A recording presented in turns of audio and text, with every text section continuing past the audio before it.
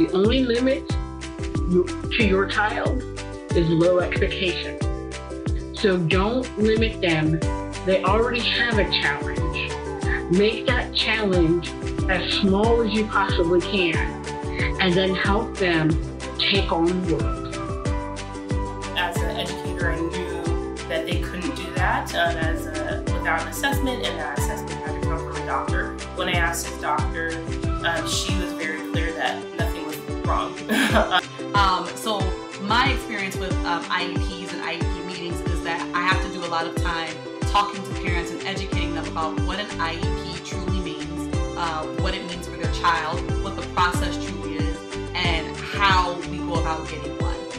How does this make you a great, effective advocate?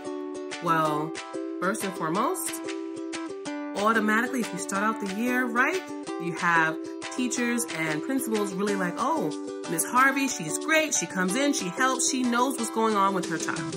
Because of the amazing second grade teacher that we had, we started out with a 504. That's what we were encouraged to do. So I just went along with sort of what was, suggested to us. And so I looked up what people had to say about IEP so I would know what to be ready for.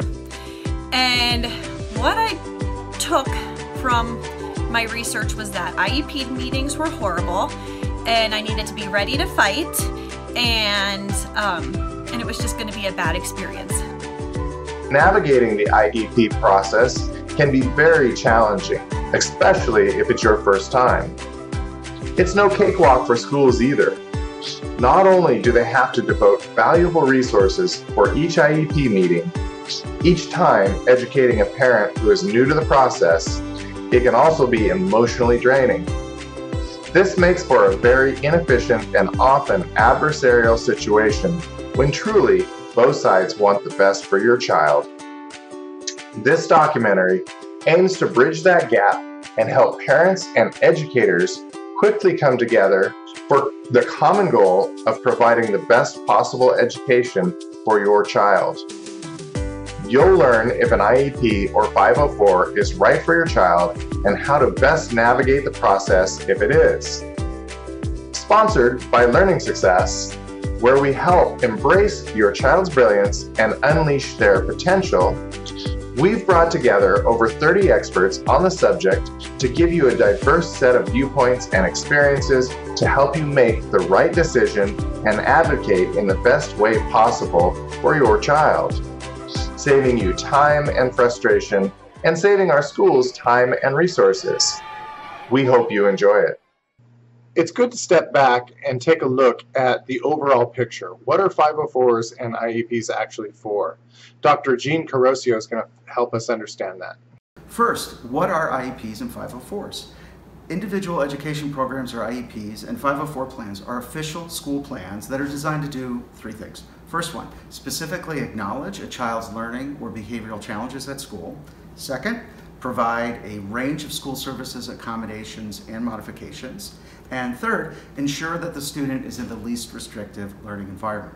These school plans formally provide school services and support that should address and manage the student's educational difficulties. However, these plans are not automatically given, and students are required to officially qualify for them.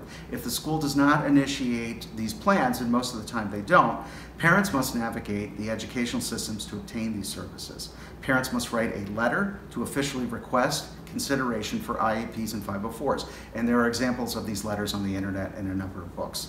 Schools then provide their own educational or case study evaluations to determine if students qualify for the plans.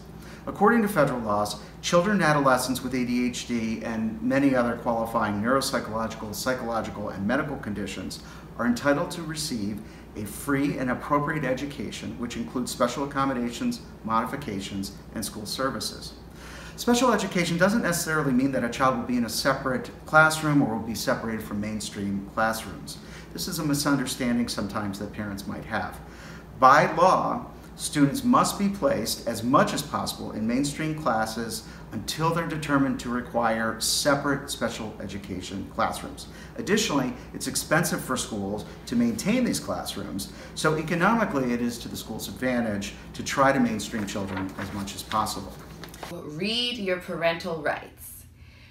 Those parental rights give you an idea about the rules of the road. And so it's really important that you understand what rights you have as a parent. And if you have an IEP, the IDEA, the Individuals with Disabilities in Education Act, provides a robust set of rights to parents and students. And so it's really important that you get a working knowledge of that. Am I asking you to get a law degree and know everything? Absolutely not. But you should at a minimum know how you can participate, what recourse you have if there's a dispute, and some of the time frames that are applicable to that. So reading the parental rights is a good first place to start.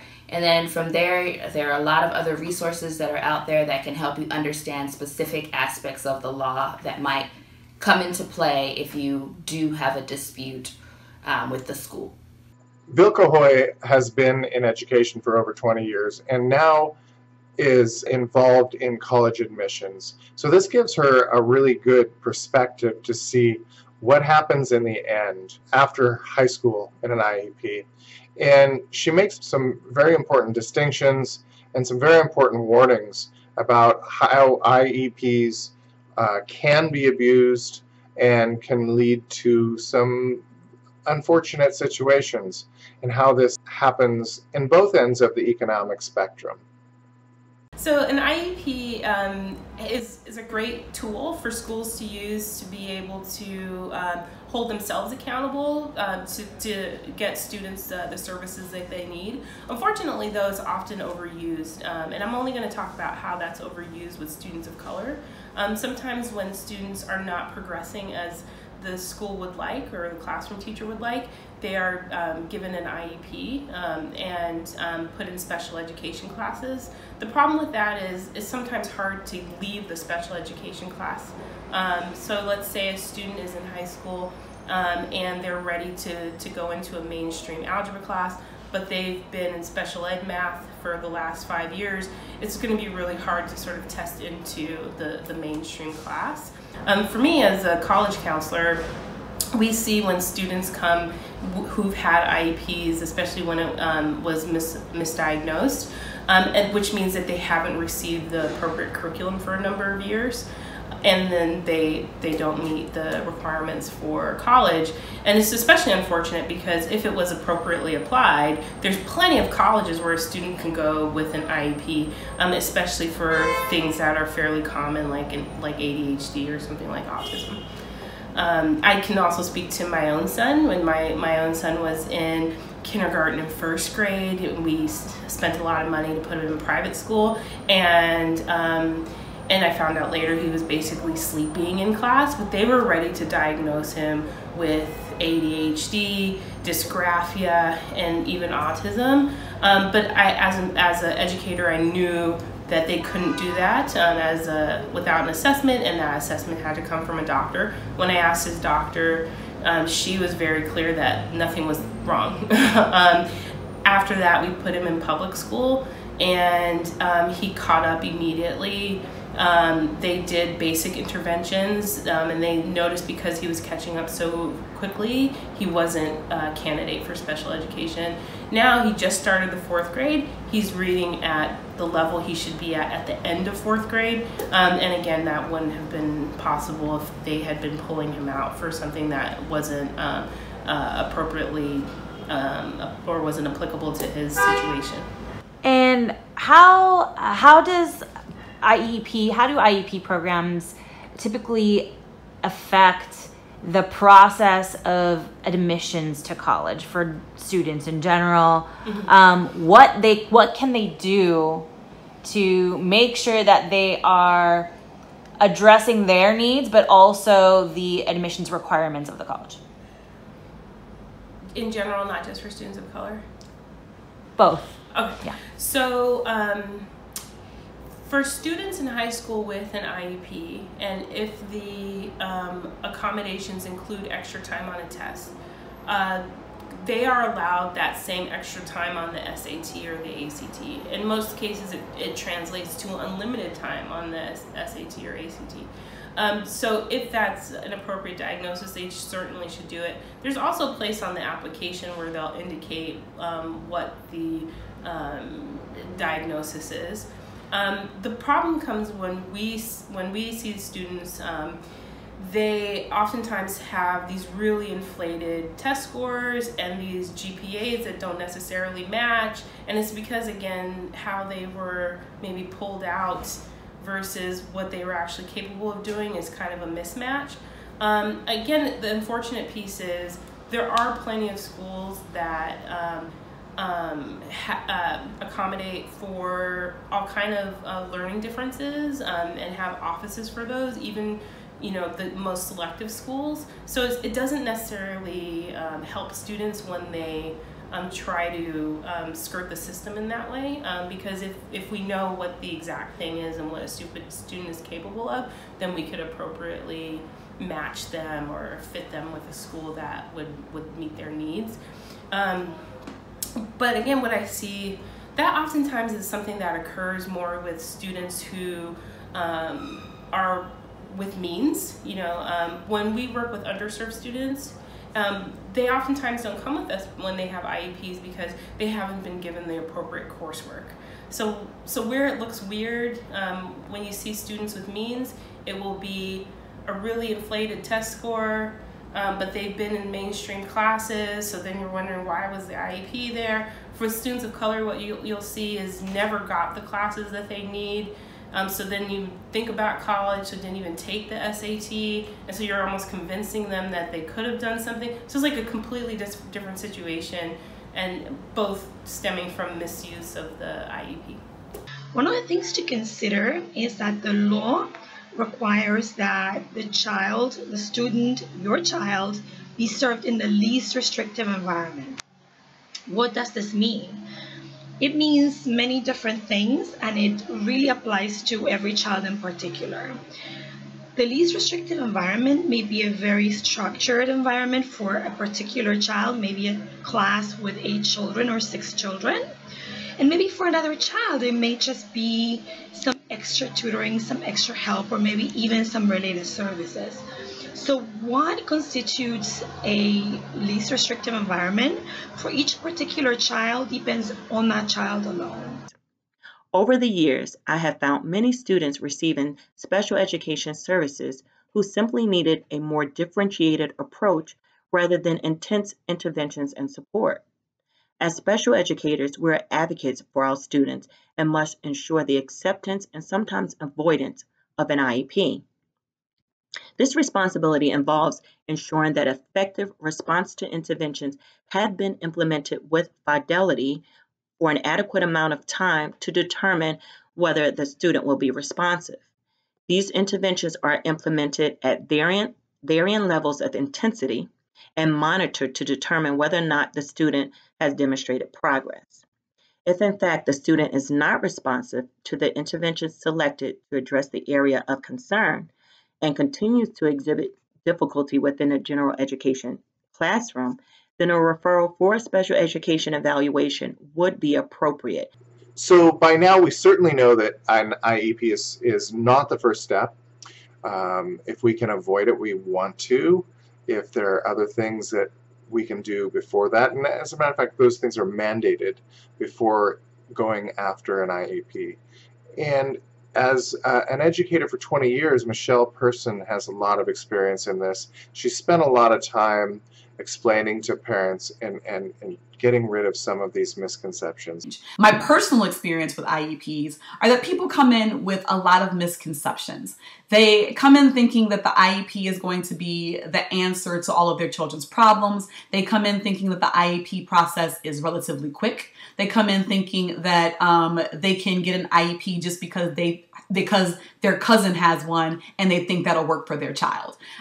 So my experience with IEPs and IEP meetings is that I have to do a lot of time talking to parents and educating them about what an IEP truly means, what it means for their child, what the process truly is, and how we go about getting one. So it's not a cure-all. It is a list essentially of intensive supports that your child will get to help them make them more successful in school. But it will not fix everything overnight. You should expect another 2 to 3 years of hard work to be, because understand, if a child qualifies for an IEP, that means they are significantly below academically. So that means they're probably between 2 to 3 grade levels, in some cases even more, below where they should be. A child is not going to miraculously make up that much of a deficit in 6 months. So that's not a realistic expectation. But if you are putting in the work and the effort and the supports are there both at school and at home, that same child in 2 years' time could make 4 years worth of growth, which would mean that they might transition off of their IEP. So the first thing I try to explain to parents is, or my experience is, that parents think it's going to be overnight. It's not overnight. It's not overnight to see progress, and it's also not overnight, as I explained earlier, to get the IEP. To get the IEP is a process because it is a very intensive process. The process itself is time consuming. You should expect to spend anywhere between 4 to 5 months from the time that you say that I would like my child to have this IEP to actually getting the IEP, because there are the testing and the interventions and the data collection and the meetings. All of that has to happen before the IEP goes in place. So, spending time understanding that it's not a cure-all, that it won't happen overnight, but that if the testing determines, if the data does not show that the child qualifies for an IEP, then no IEP will be written. It is not I think my child wants one. I think my child needs one, so please write one for them. That is not how it works. You don't just get an IEP because you know that your best friend's cousin got one and it worked for them, so it might work for your child too. You have to go through the process, and there is testing that has to be done, and the child has to qualify via testing and the data collection to show that they significantly have a deficit that could be repaired with an IEP. So we know that IEPs are not going to be easy. They're not the first step. But Tara Emmerich has a little bit of a different perspective on this, and she's going to tell us that why she decided that going for the IEP instead of a 504 right up out of the gate was a good choice for her. With my middle daughter, who is currently a 6th grader, we started the process of knowing that she too needed some intervention early on in kindergarten. We did not get an IEP in place with her until 2nd grade. I wouldn't even consider a 504 for her because I knew, and this is an important differentiation, I think, with a 504, your child will get intervention, they will receive extra support, but they cannot receive support like occupational therapy or speech therapy. My middle daughter has needed occupational therapy. She struggles with dyspraxia. So the occupational therapy piece has been imperative for her. So I pushed for an IEP from the beginning because I wanted her to have access to those outside resources and that outside support. So the best time to consider an IEP is after your child you've met with your child's teacher, they have put interventions in place, the teacher has collected data on those interventions that they've been working on. So for example, maybe your child needs smaller assignments. So the teacher spends 6 weeks giving your child a smaller assignment compared to what their peers might be getting, in addition to changing their seat in the classroom so they are closer to the teacher, in addition to giving them 15 minutes of additional one-on-one instruction in the classroom. If the teacher has done all of those things and has tracked your child's progress for 6 to 8 weeks, and your child is still not catching up or making adequate progress, then you go for a more intensive possible solution when you might consider an IEP. Most schools will actually ask you to do a second round of intensive interventions before you go to the IEP, because the IEP is the most intensive form of support that you can get. If after both of those times, so the first 6 weeks you tried something and it didn't work, and then you go through another 6 to 8 weeks of interventions and those don't work, then the team comes back together and we say, okay, you know what, maybe we need to do some testing to see if there's a true deficit that might require an IEP to be written. The school then has 30 days to test the student and go over those results with you. So at that time, after the testing is done and the interventions have taken place and the data has been presented, all of those things, all of those touch points, the testing, the interventions, the data, as a parent, what you know, what you observed about your child are taken into consideration, and you see if the child qualifies for an IEP. So I think that we could probably all agree that U.S. schools in general are not exactly crushing it. Results just came out and we rank 30th in math, we're 19th in science. We're pretty much in the middle of the pack of all the developed countries, and that's pretty alarming considering the power of our country, where we're at, and how much has been done in the last years with all the standardized testing and all that. I think that we could probably agree that it's not a perfect system. That and you might even say that you know, there's a lot of argument here that our children are guaranteed an education, and they have a right to this an education in this country. But I don't think anywhere in the law it says they are guaranteed a good education, or comparatively at least to other countries. So I think it's really important to look at what Dr. Kim Behrens here has to say. She's going to point out some ways in which the entire system is basically flawed and antiquated. And for a parent, not only should we be looking at what the school system can do, but if we're really concerned, what can we do, obviously at home, but what other systems, what can we learn, what else is out there to help our children? Is relying entirely on the school system and looking for this IEP to solve it could be a mistake. So let's listen to Dr. Kim Behrens here. I think this is really going to maybe shake it up a bit. I want you to understand that this is a very different perspective than you have been provided with in the past, or you know, you haven't had the opportunity to hear this, because again, most people who are involved in this process with you are trained very differently. They come from the dominant traditions of psychology, the dominant traditions of education, or even from the medical perspective, which, you know, your pediatrician might have been involved at some point inside of this whole thing. So, you know, again, I want you to understand that that is one perspective, and that sadly is the dominant one that, you know, runs the show in education and in our society more generally. But to be quite frank, there's actually a very well-established science out there that is extremely pragmatic. And what by pragmatic I mean, we create effective change, we solve problems, and we improve the quality of life for individuals, you know, of all types. So behavioral science is actually the science of learning. And I'm going to repeat that because that's not kind of understood. You know, when people, I don't know what people think when they hear behavioral science, but most of the time you're probably thinking problem behavior, right? We deal with people with real problems, you know, we're dealing with those kinds of behaviors, but that's not necessarily the case. Now, sure, there's people in our field that focus on that, and they're profoundly effective and, you know, and vastly improve the quality of life for people with really serious behavioral issues.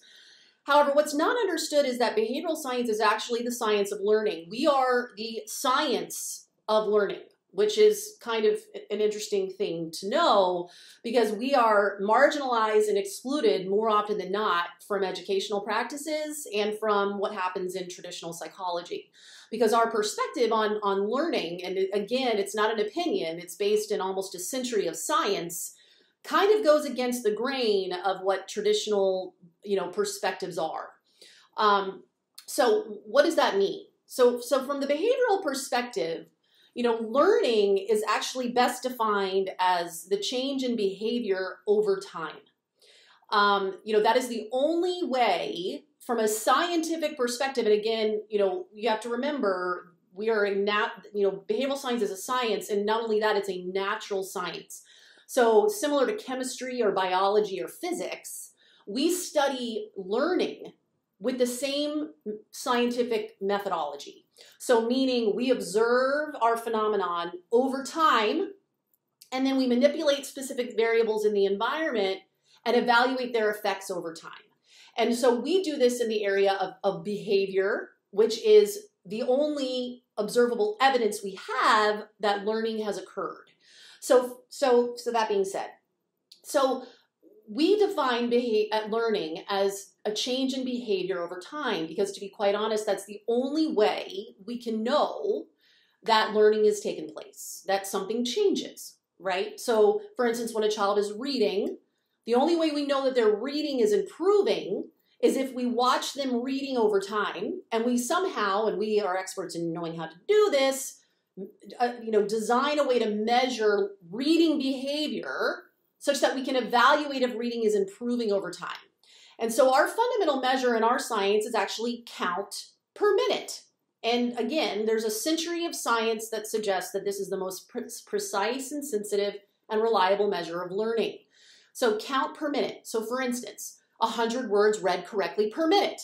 That is a scientific measure of reading behavior that comes from the science of learning or behavioral science. In math, you might look at, number of correct math problems completed per minute.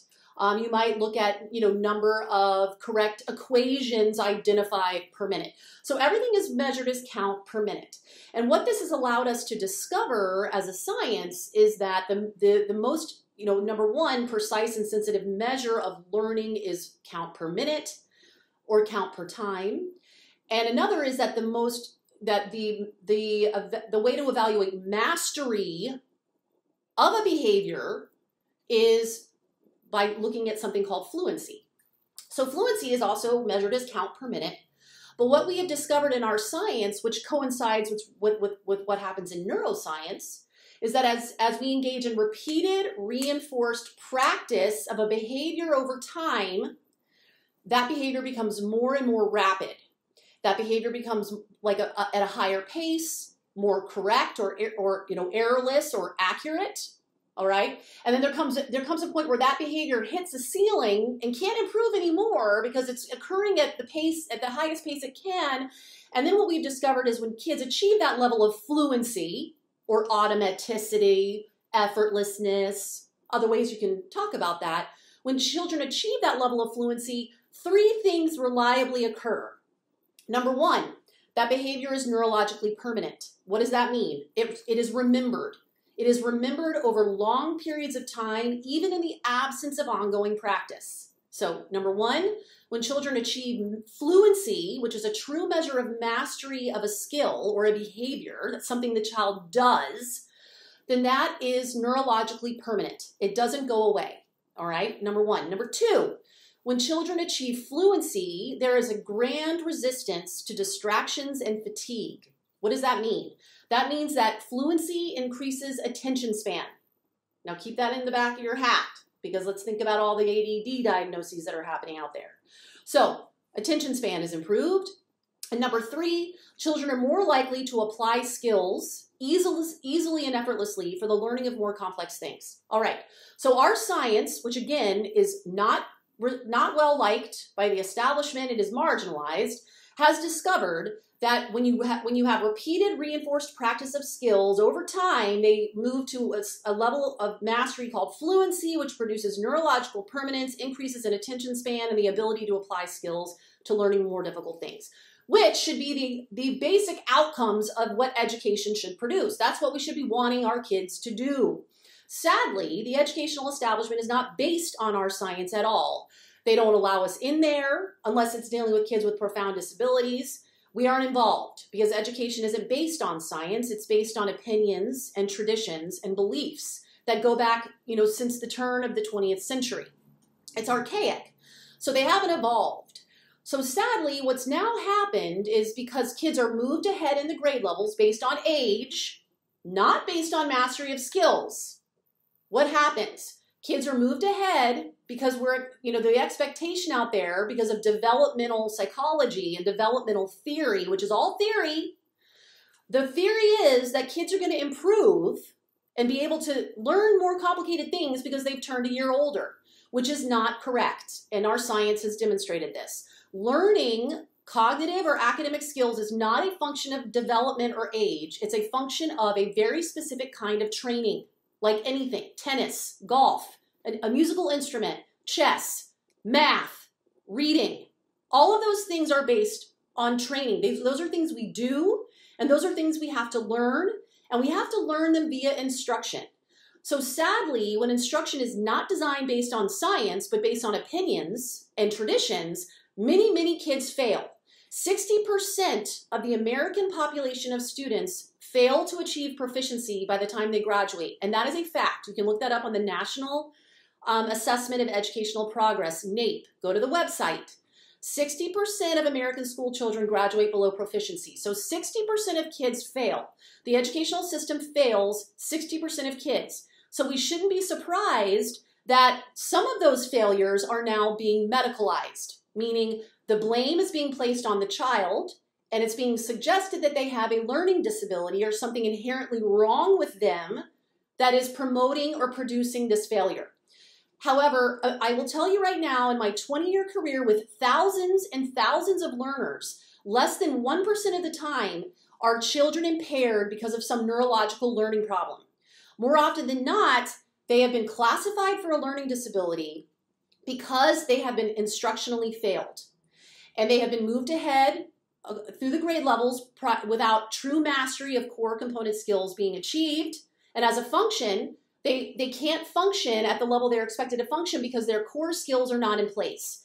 And what do they need? They only need effective, fluency-based instruction so that they can have repeated, reinforced practice of skills to mastery and then successfully move up the ladder. We have repeated these outcomes with thousands of kids for 20 years. And most of them were either classified for the learning problem or on the way to being classified. And guess what? There was no learning problem. The problem lies in the instructional environment and the fact that education refuses to evolve. So as parents, if I can leave you with anything, it is the distinction that if you have not yet gone down this road and you've been told that your child probably has a learning disability, needs to have a neuropsychological evaluation, please, if I can do anything for you, is find a way of getting them a skills assessment, a core skills assessment, so that your child's core academic skills can be looked at with precision and can be identified as where are they not masterful, because I promise you they're not, because education doesn't allow children the time or use the kind of methodologies required to produce that kind of mastery with kids. So more often than not, your children have no core mastery and skills, but they're expected to function as if they do, and when they can't, they're labeled as having a learning problem, which absolves the educational establishment of responsibility of educating them effectively, and it medicalizes the problem. Psychological evaluations and all of those things don't look at learning at all. They look at your child's performance on one test. And as a function of that performance on one test, and let me tell you, it's performance, it's behavior on one test, an inference is made about why they performed that way.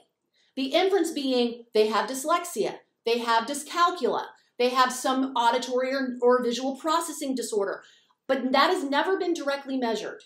That is an inference made based on the performance on a test, by which there are many other explanations for why they perform that way. Number one being they haven't mastered the skills required to perform well, which is a much more simple, pragmatic explanation that is based in your child's history of instruction and lack of skill mastery. And the solution, pragmatically, is going in there and providing your child the kind of reinforced practice required to achieve true mastery of skills so that they can be independent, vital, successful kids. If there's anything that I hope to accomplish in my career, It is creating power for parents by having distinctions that they don't have around what is going wrong with the way your child is being educated and how your child is now being blamed for the fact that education doesn't work for the masses. And now your child's being medicalized for that failure. But the failure isn't your child's failure. The failure is the failure of the system. And you need to know that. So there's my contribution to you, and you can, I don't know, find, you can, again, I'm Dr. Kim Behrens. You can Google me and find me everywhere. I'm happy to have further conversations with anyone who's interested about this, because it's the passion of my life. Nearly every expert we talk to stress the importance of collaboration. Since this is a situation which could very quickly get adversarial, it's important to have ideas on collaboration, use techniques to make sure that collaboration ensues, and really show up showing that you are willing to collaborate. So we're going to listen to each of the experts, and they're talking about the importance of collaboration and giving tips on how to ensure that that happens. We'll start with Shimri Yo-Yo. I want to say, you want to approach the IEP meeting as a time of collaboration. Well, oftentimes, unfortunately, when I met with some parents, sometimes they brought in an adversarial attitude or disposition towards the meeting, and it was kind of us versus them, and it can be a stressful time. And one of the ways that you can to eliminate that stress is to go into it with an open mind and wanting to really work together to provide the best learning environment and situation for your child. Next we have Nicole Black, who points out that educators really are on your side. The second thing you need to know that really helps me is I'm an ex-elementary school teacher. I was in my fair share of IEP meetings before I became a mom. And what you need to know is that educators, we go into it because we love kids. Okay, 98% of us go into it because we love kids. We genuinely want to see them succeed. So go into this IEP meeting knowing that these educators who get paid very little for what they do are there because they love their profession, they love children, and they want to see your kids succeed. Going in knowing that puts you on the same side. Like literally you are fighting the same battle. You want what's best for your child. They may come at it in a different direction or have different ideas, or maybe they're seeing it from a different perspective, but they want what's best for your child. If you go in with that assumption, it's going to be a lot smoother. The other thing I always bring in as I bring in sugar. Sugar can just alleviate a lot of stress in the room. So I bring in either a plate of cookies or I go grab some donut holes at the local donut shop and I put it on the table and I say, ladies and gentlemen, help yourself. I'm sure you've been doing this for a while. We all need a little sugar pick-me-up. It is always appreciated.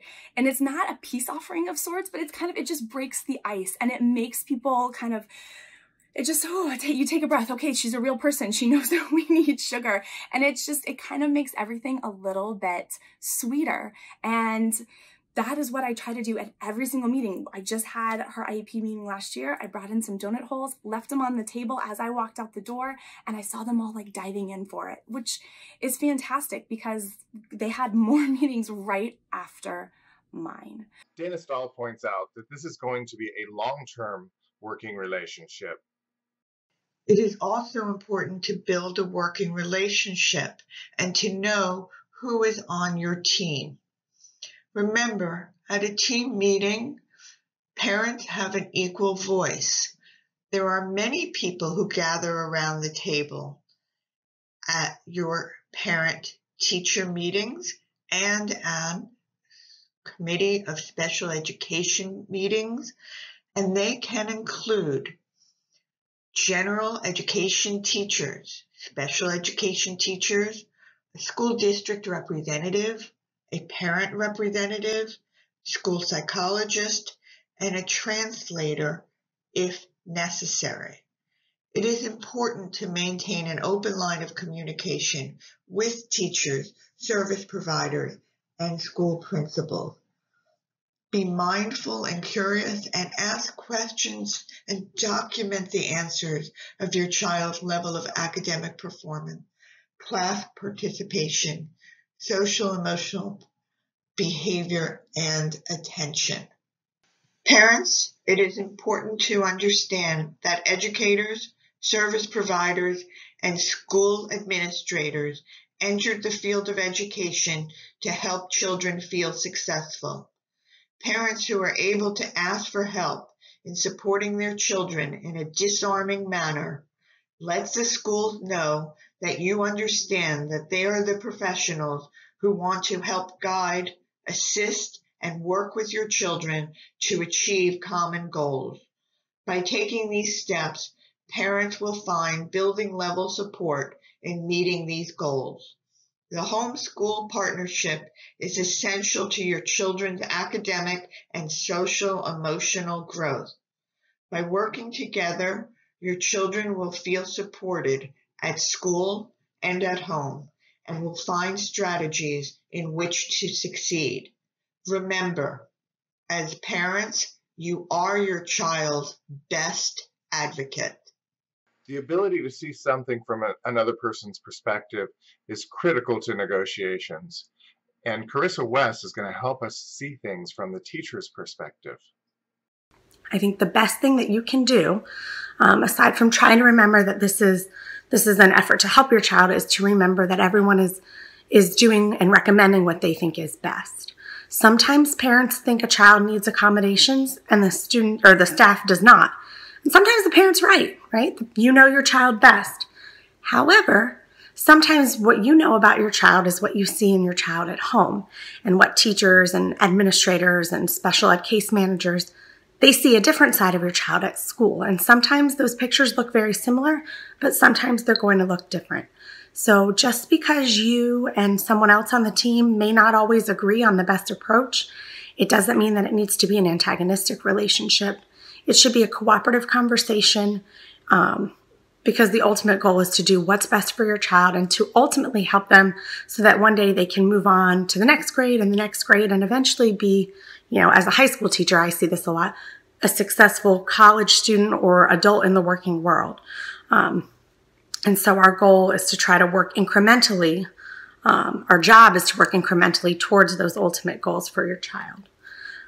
Sometimes case managers and teams, they change. They'll change a little bit from year to year because your child will move from one grade to the next, and so their teachers will change. But other times the teams will change because of transitions. Case managers leave, people transfer, the caseloads are shuffled, sometimes alphabetically. So you may not always be working with the same people from one year to the next. And I think it's really helpful to try to take a fresh approach with each new team. Sometimes teams work great together. It's a really symbiotic relationship, and it seems to have a lot of synergy, and you work well with them, you understand one another.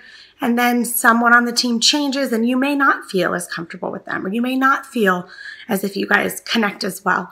But try not to let your previous experiences color the conversations and experiences with the new team. The same can be true in reverse. You might have had not that great of an experience the last time. Maybe you didn't, see eye to eye with your child's case manager last year. Now they have a new one. Try not to let your skepticism or maybe disappointment in the way that that relationship had been in the past color the relationship with the new team. Taking this fresh approach each time and trying to keep the ultimate goal at the center of the conversation is really going to help you get the most out of these meetings every year, sometimes more than once a year, for your child. And Chris Reichert tells us that building rapport may be one of the most powerful things we can do in advocating for a child. How do parents advocate for their child at school? I often receive this question from clients and parents of students that I teach. The best way to advocate for your child is to build rapport with the school, your child's teachers, and those that support your child in school. To build rapport, it is best to be available, have open, two-way communication with your child's teachers and school. Get involved in your child's education, for example, through the PTO or PTA. Ask your child's teachers how you can support what is being taught at school, at home. And most importantly, be kind, courteous, and friendly. It goes a long way. In addition to those things, when meeting with any school personnel, it is very important to never bring emotions into a meeting. Emotions will shut down conversation with school personnel and will not result in a positive outcome for any individual. You as the parent are the advocate for your child. Being an advocate is imperative. Don't take no for an answer. I also think, though, it's really, really important to recognize that in general, I think our teachers and educators are very well-meaning.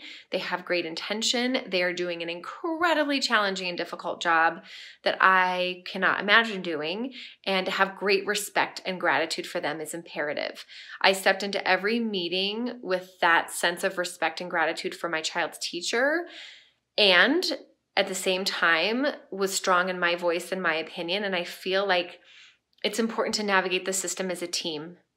You want your child's teacher on your team. You need to be an important team member. You want your child to be a team member. So I think that coming into the whole situation, seeing your child's teacher as an ally is really important. Obviously, there might be circumstances or situations where that's not the case, and then you need to go outside.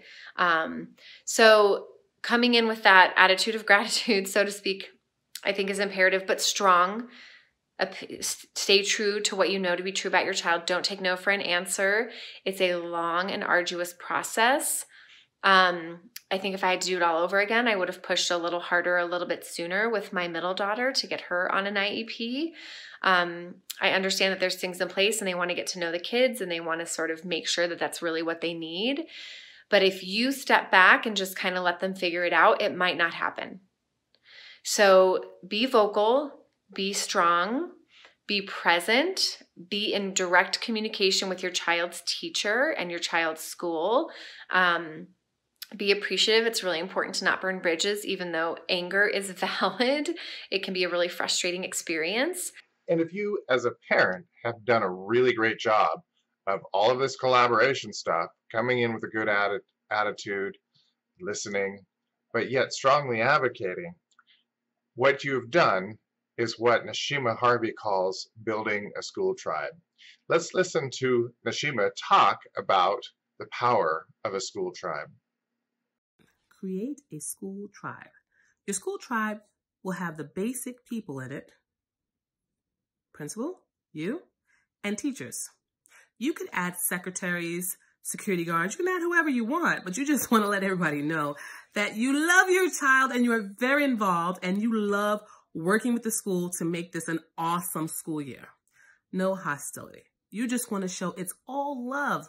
We're here to help the kids. We're here for the kids. We're really involved in the process. How does this make you a great, effective advocate? Well, first and foremost, automatically, if you start out the year right, you have teachers and principals really like, oh, Miss Harvey, she's great. She comes in, she helps, she knows what's going on with her child. That goes a long way. Building relationships goes a long way. The internet can be a negative place, a very negative place. Unfortunately, when it comes to IEPs, that can lead to a lot of problems because very commonly in Facebook groups and across the web, you will find people really complaining a lot about IEPs.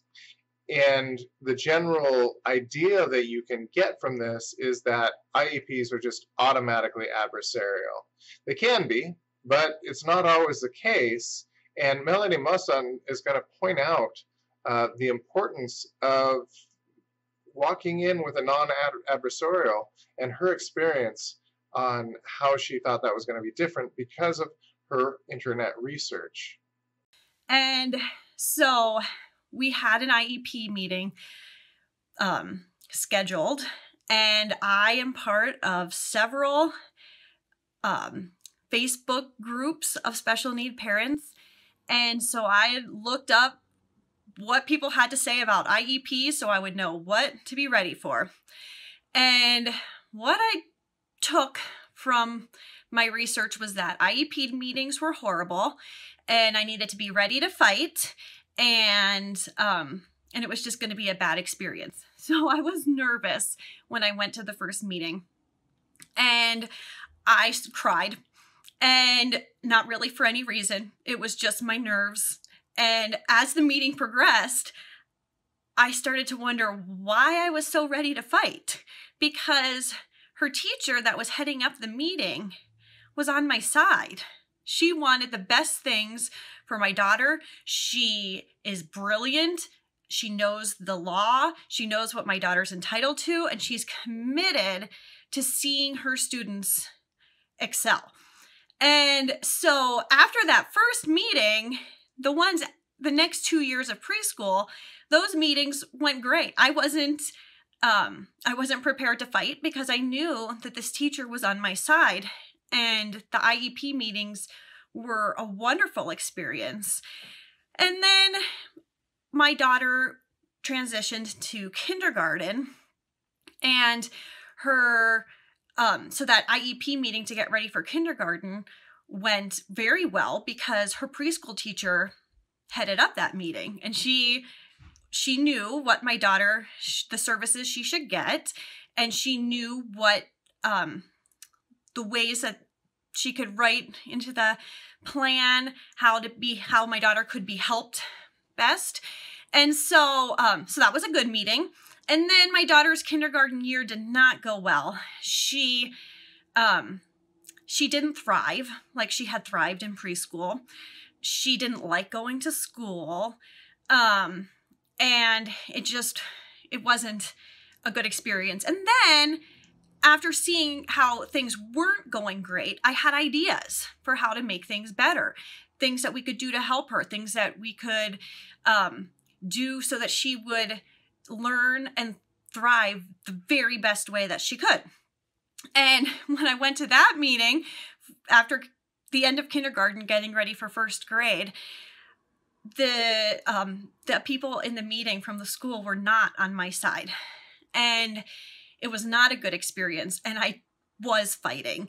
And so I've seen both ends of how an IEP meeting can go. It can go great, and it can go where it feels like a fight. But some things that I learned is to expect it to go well. So don't go into it thinking this is going to be bad and I'm ready to fight. Go into it expecting the best. You'll know if it doesn't go, if it's not going well and you're not seeing them meeting the needs of your child. You'll know, and then you can deal with that. But don't expect it to go bad. Expect it to go well. So first, I want to just sort of set the framework and make sure that all of our understanding is in the same place. If you have a child with an IEP or an individualized education program, they are protected under federal law, and they are entitled to a program that essentially provides them with a free, appropriate public education in their least restrictive environment.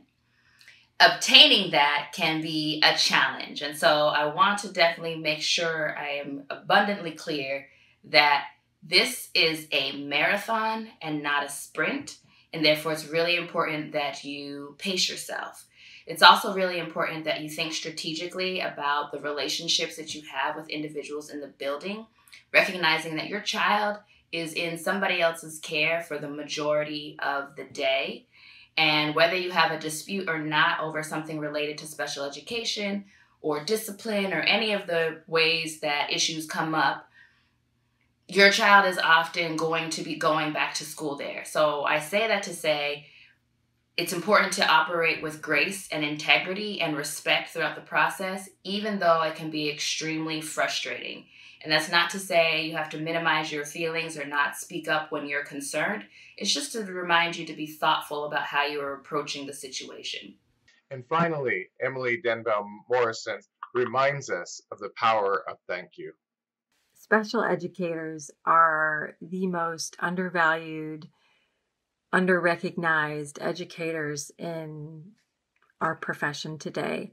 And so often they have mountains of paperwork, IEP meetings, testing, and they clearly love children or they wouldn't be doing this job. So saying thank you when you begin a meeting with them really does help them feel appreciated because it's a hard job. In this next section of the episode, we are going to speak about emotions, your emotions. IEP meetings are inherently emotional, and emotions can get very elevated, possibly on both sides. So we need to be prepared for that. Let's first listen to some advice from Nicole Black. This knot in the middle of your stomach, and it just can feel so intense. And so I want to give you a couple tips to help alleviate some of that so that you feel a little bit more prepared. You can walk through it a little bit easier, and it's not quite so traumatic. You can't take all of it away because I still feel it. IEP days, man, my stomach just, the stress of it and the anxiety of it. So it doesn't go away, but we can reduce it. We can limit it. It's not uncommon for parents to get so emotional that they simply just don't ask for everything that they want. And Dana Stahl is going to talk about that and the importance of bringing a friend for support. A parent who I recently was working with in preparation for her meeting did prepare for questions and concerns, but once at the meeting she said, "I did not ask for additional accommodations at this point. I more or less wanted to hear what her teachers and support staff had to say. I was very pleased to hear the progress Leah is making and that they are enjoying working with her." Leah's mother was not comfortable asking for things without sounding completely competent, as this is not her area of expertise. She said, "I felt like I was winning simply because I didn't cry at this meeting." For parents who need support, please bring a friend, an advocate, or someone in the field of education to sit beside you and be there to support you. It is important to remain calm and carry on. My biggest advice to parents when it comes to approaching these meetings is to remember that it is a team meeting. Everyone is on the same side, and that side is to try to get your child the accommodations that they need to be successful in the classroom, whether that's the general education classroom, whether it's a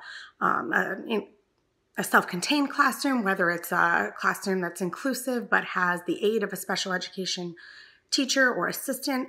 The scale or the continuum of assistance for students varies pretty widely from age and grade and demonstrated need.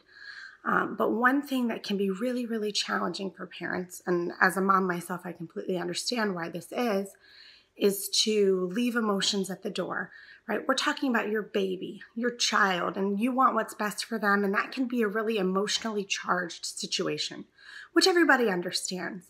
But the more that you can try to separate yourself a little bit from the emotional side of it and focus on the practical side, the better off that you'll be, the better off your child will be, and I think the better the progress the IEP team will make. This isn't saying that you have to come in like a robot. All of the teachers, the specialists, the administrators, they understand that this is your child they're talking about, and they care about your child too. But sometimes it can be a real challenge for a parent to separate what's being said about their child and how to help their child from, feelings about their child personally. And they're not the same thing, right? As a teacher, I might love your child. I might think they're incredibly special and fun, and I might enjoy having them in class.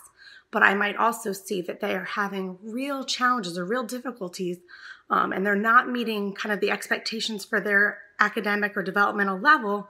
And I want to make sure that as a professional, as a teacher, that I am helping your kid get the accommodations that they need to be successful in the classroom.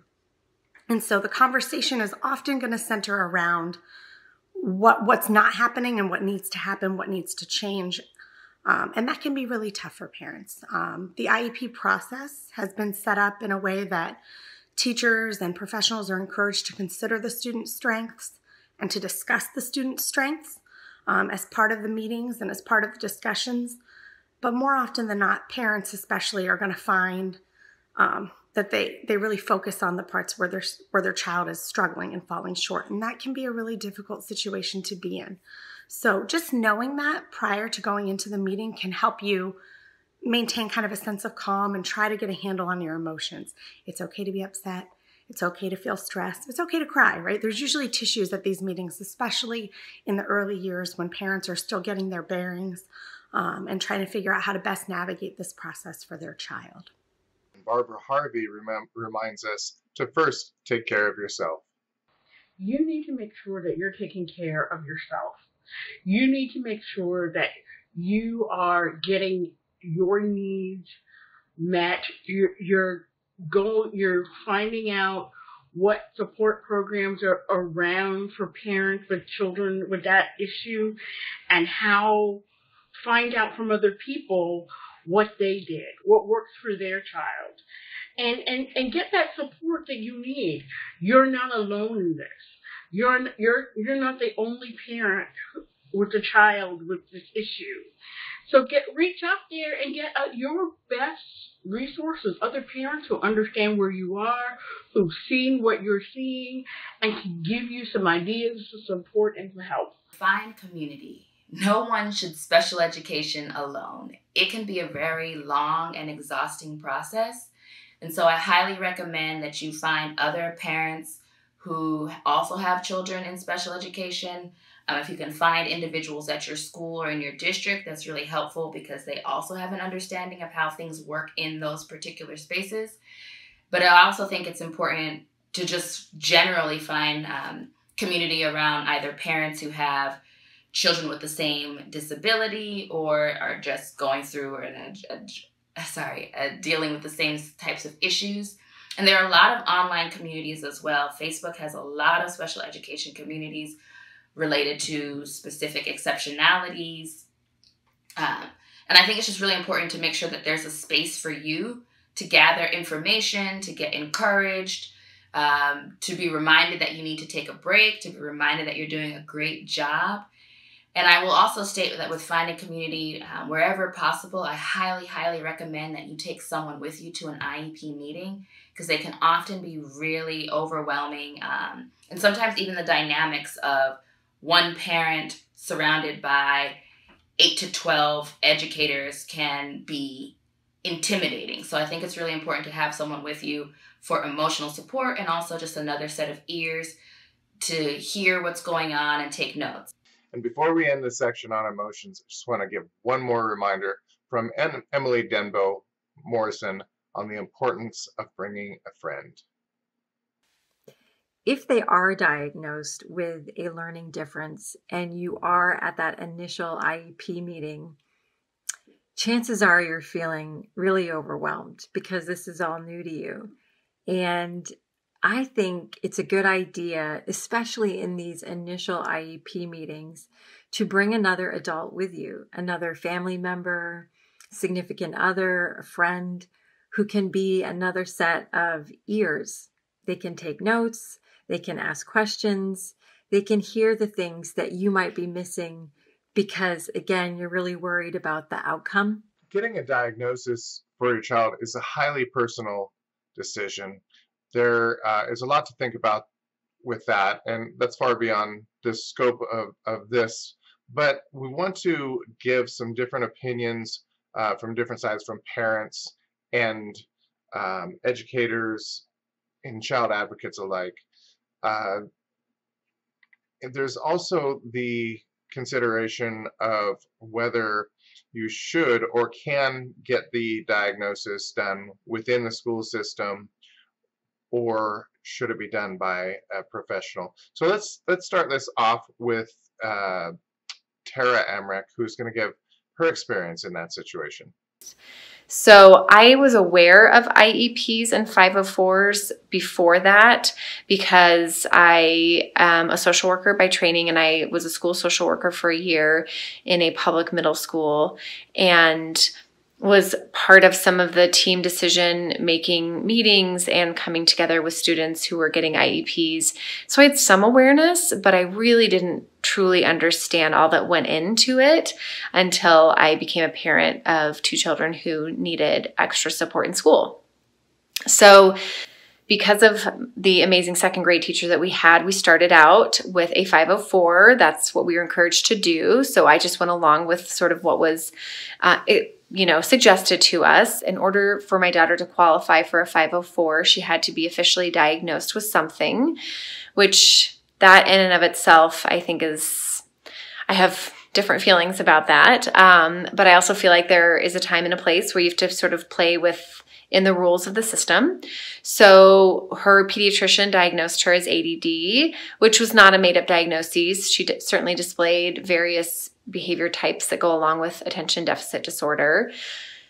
I actually really believe that she was suffering more from PTSD and not ADD, and it just manifested in similar behavior. Nevertheless, we went with the ADD diagnosis because we knew that it would get us a 504. We didn't necessarily know that we could push hard for that evaluation, so we actually sought out outside evaluations for both of our daughters. They were both evaluated by a educational psychologist. We had to pay out of pocket for that. It was incredibly expensive. We are lucky and fortunate and privileged enough to have the means to do that. I realize that obviously not every family is able to do that, which is frustrating to me that is something that is a truth. So know that you don't have to have outside testing in order for your child to get evaluations, or to be evaluated rather. My middle daughter's school did the same exact tests that we had already received to her, or that she'd already been tested on, but they needed to have it within the system. So in some ways, I guess the outside educational testing was helpful because it just gave us better ideas as to how they were learning and what was going on with them. Dr. Keisha Walker tells us that a lot should actually be done before even considering a diagnosis. Avoidance should be taken against those who see a student struggling and immediately suggest the need for an evaluation without employing any research-based interventions. As we know, students learn differently, and all students respond to instructional strategies and interventions differently. As a result, all children should be afforded opportunities to increase their skills and abilities through the selection of strategies and interventions that are aligned specifically to support their individual needs and abilities. An immediate request for testing and or the development of an IEP is just not appropriate and should be avoided. When a child is struggling in school and has been, they are likely going to try to mask that struggle in a variety of ways. This could be temper tantrums. It could just be simply by acting cute and using charm to get past it. It could be some extreme behavioral problems. It could manifest as headaches, illness, sick to stomach. Could be procrastination. There's so many techniques. Kids are actually pretty brilliant in coming up with these, and so this actually goes very unrecognized as the core problem, and a lot of people will assume that the behavior is the core problem, and the behavior is really actually a symptom. So, and Emily Denbo Morrison is going to talk about that. When to consider getting a referral or a test for your child. This can be a really hard decision because oftentimes learning differences present themselves in behavioral ways, particularly ADHD, dyslexia, processing deficits, reading, numeracy issues. Children can appear as if they don't want to learn. They can't focus, they won't pay attention, they're easily distracted, they're not following instructions, they won't stop moving, they can't get organized, they don't want to read, or they don't want to write. Often, this behavior can distract parents and teachers from the very real cognitive impairment that's going on inside a child. So when you see one or two or three of these red flags, this may be normal. Every child, every learner struggles with paying attention or motivation. But when a child has most, if not all, of these red flags popping up at the same time, usually this signals that there is a significant learning impairment going on. Talk to your doctor, talk to your child's teachers, talk to other adults who understand your child well. And if they're seeing the same things and share the same concerns, it's a good idea to get them tested. The whole diagnosis is kind of a dilemma. It's a very personal decision. There's research that needs to be done to know if schools in your area are responsible for doing a diagnosis, and then it may be a consideration that you want an outside diagnosis. So we're going to hear from Eileen B. Miller, who strongly argues for an outside diagnosis. Please, before you go into your meeting, please have a formal diagnosis from a pediatric neurologist. It is very important. Schools will base an IEP on the formal diagnosis that they are given. What you do not want is for the school to run tests and to give you a diagnosis. Usually, in many cases, the school's assessments are skewed in their favor and therefore do not reflect an actual diagnosis or an actual result. This is extremely important. If your child does end up getting a diagnosis through the school, that will likely be done in large part by a school psychologist. So let's listen to Melissa Green, who is a school psychologist, and she'll tell us exactly what that is and what a school psychologist does. And you're probably wondering, what is a school psychologist? Many people have told me that they have never heard of a school psychologist. So the primary role of school psychologists is generally to conduct psychological or psychoeducational evaluations and provide consultation to the educators as to how they can best support the children in their classroom. Prior to a child being evaluated by a school psychologist, there may be several meetings with members at the school, team members at the school, as well as with parents to discuss a child's progress or lack thereof, and to discuss what type of interventions have been in place and what other types of interventions may be considered to implement. After all of those things have been exhausted and it appears that the child or adolescent is not making adequate progress, then a teacher and a parent may decide that they want to have a child or adolescent evaluated. And that evaluation usually consists of tests that look at their intellectual functioning, their academic skills, maybe behavior rating skills to see how they exhibit certain behaviors in the school environment versus the home environment or the community.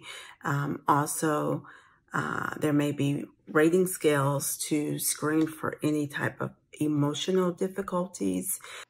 Dr. Jean Carosio brings up a very important distinction between educational testing and diagnosis. So, what do IEPs and 504s not provide? Parents should know that after school testing, many schools do not provide specific clinical diagnoses such as a reading learning disorder or ADHD. Public schools typically provide educational testing, and while psychologists provide psychological testing. So they are different. These tests are different. School psychologists are not clinical psychologists, and they have different training, credentials, and professional roles. School evaluations are limited and often brief. Most schools do not comprehensively assess what emotional, psychological, or behavioral problems or conditions a child may have, and may only loosely refer to these. This is unfortunate because parents sometimes can lack a full understanding of the magnitude of the child's problems or conditions or challenges and the critical need for outside providers. When children receive school services exclusively without outside providers complementing services, parents can have a false sense that the child's problems are being adequately addressed, and many times they're not. Parents can be unaware that the child has a neurodevelopmental condition that might require more services or treatment that schools cannot and do not provide. Some schools are simply reluctant to complain to parents about the child's problems until they can't be avoided any longer. Parents can be motivated to approach outside behavioral health providers only after the child continues to struggle and suffer and have more severe or frequent school problems or complaints. Some teachers are even instructed by school administration not to specifically discuss their concerns with parents that they suspect that a child might have a learning disorder or ADHD. Fortunately, having a mental health or a medical diagnosis from an outside provider can greatly assist students in qualifying for 504s and IEPs. These are required for 504 plans in most cases. Clinicians can assist families with the process of requesting school services by writing a letter to the school that states their diagnoses and recommends that they receive a 504 or an IEP. Letters or psychological testing reports from outside providers typically help to substantiate the need for a 504 and IEP. Indeed, it's harder for schools to minimize a parent's request for school services when outside providers are involved. If you've decided on an IEP or are deciding on an IEP, it's also really important to understand what are the long-term goals of an IEP. And Michelle Pearson is going to help us out with that. It is not a fix or a cure-all. It is a very long process, both to get the IEP and to work towards working themselves off of the IEP. And that should be a goal. People should not think that an IEP is going to immediately fix all of their children's problems, because it's not. It is a continuous, it's part of a process. An IEP is something that is monitored every year to check to make sure the children are continuing to make progress, to see if there are any different interventions that need to be in place, and to see if anything needs to be changed. So can something be taken out? Can something be added in to make the child more successful? The end goal for probably 80% of IEPs should be to move the child off of the IEP, to put the most intensive interventions possible in place to make sure that the child catches up and is able to figure out a way to access traditional curriculum with their peers and be able to perform without any supports. Additionally, to consider at the very young ages in the elementary school is what's called an individualized family services plan, which is going to help the school and families and the child all work together. In early childhood, the plan for working with the child is not an individual education plan. It's called an individualized family services plan. And the goal around that is to make sure that home and school and everywhere that child goes and all the adults in their lives know what their skills are, what they're practicing, and is helping them to develop those skills that they need so that they can move past whatever the issue is and go on with life. If they do need help, that you are meeting with professionals who can give them the help that they need, and that there's a plan in place for you, for your family, for your friends, for the early childhood center, and all of that to really come together to give support to your baby so that they can grow and become whoever they're meant to be. Next, we're going to be talking about preparing for an IEP. Something you really want to do is be totally prepared so you can achieve the best outcome. Prior to that, we really want to make sure that this is exactly what you need to do. An IEP is a difficult process. It's not something you want your child to be in long term if possible, and if you can avoid it at all, that would be a much better outcome. So let's listen to what school psychologist, author, and educator Nicole Thompson has to say about this before we actually get into the nitty-gritty of putting together, of preparing for this IEP. So above all, my most important takeaway in this video is to exhaust all possibilities before you actually request testing. And the reason I say this is because there's a saying in the mental health field, in the field of psychology, that if you're looking for a disability, you will almost certainly find one. So in other words, we all have our strengths and weaknesses. And if you're constantly focusing on your weaknesses and seeking out things to confirm your weaknesses, then most likely you'll be eligible or you'll qualify for a disability. So before you get there, I want you to exhaust your possibilities. So the first thing is to actually go to tutoring. And tutoring is easy and it's something that is readily available. Tutoring can happen in numerous ways. You can get after school tutoring. I know they offer that at many schools for free. So see if there's any after school tutoring in your child's school. Also peer tutoring, when your student is being tutored by someone in their class or by a peer that's a couple of years older and a couple of grades higher than they are. They can tutor them there as well. Also, you can ask your teacher or a teacher assistant to help your student when they have time, if they're willing, and tutor them that way. You can also pay for tutoring, which is another option. So the first thing I want you to do if your student is struggling is to get tutoring. I want you to use the internet. The internet has so many different things and so many platforms for learning and sharpening your skills. And depending on how old your child is, that's how you pick the different platforms and all. So just to name a couple of popular ones out there, ABC Mouse, depending on your child's age. And also one of my favorites is Khan Academy, and that's KAHN Academy.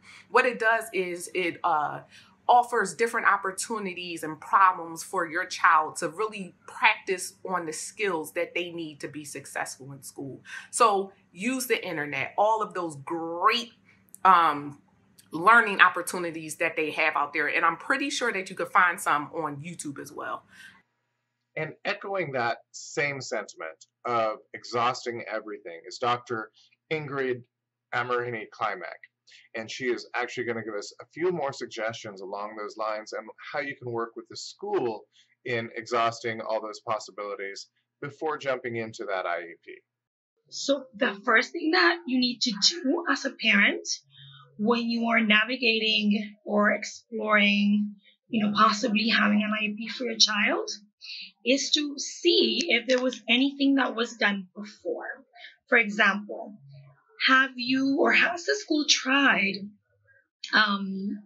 extra supports? Has the school tried tutoring? Has the school tried setting them apart for your child, or have they tried different methods or different approaches? Everything that would be tried with any normally developing child should be tried with any child regardless of level. And those options need to be explored before an IEP is even considered. So when you're thinking about, does my child need an IEP, really think about what was done before. Have a conversation with the administration at the school, with the principal, with the assistant principal, with the teacher, also with the school psychologist. Those people should be able to give you feedback on what methods, strategies and techniques were already utilized in order to teach your child. If you feel that, you've tried at home, the school has tried, that, that the answers that you're getting are satisfactory to you, and you feel that you need to move forward, then maybe the next step is to request an IEP review.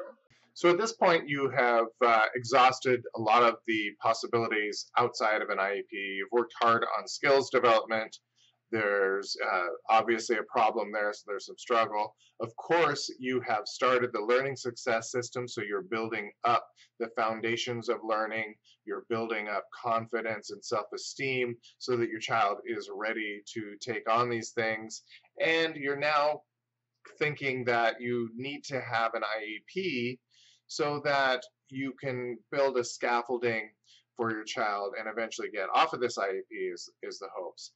So with that in mind, one thing to consider is your own emotions about this and how you're going to deal with this. And Dr. Carol Lieberman is going to speak to us about that. Now, my advice as a psychiatrist with this experience is, first of all, to not be afraid of speaking up and demanding an IEP. Don't be afraid of asking for one in the first place. That is a problem that so many parents have. They think, oh, well, maybe my child doesn't need it and other kids need it more, or maybe they won't grant an IEP to me for my child, or sometimes parents have too much pride to ask for an IEP. They don't want to believe that their child has some kind of learning issue that an IEP would help them for. And that usually is because of parents identifying too much with kids, with their kids.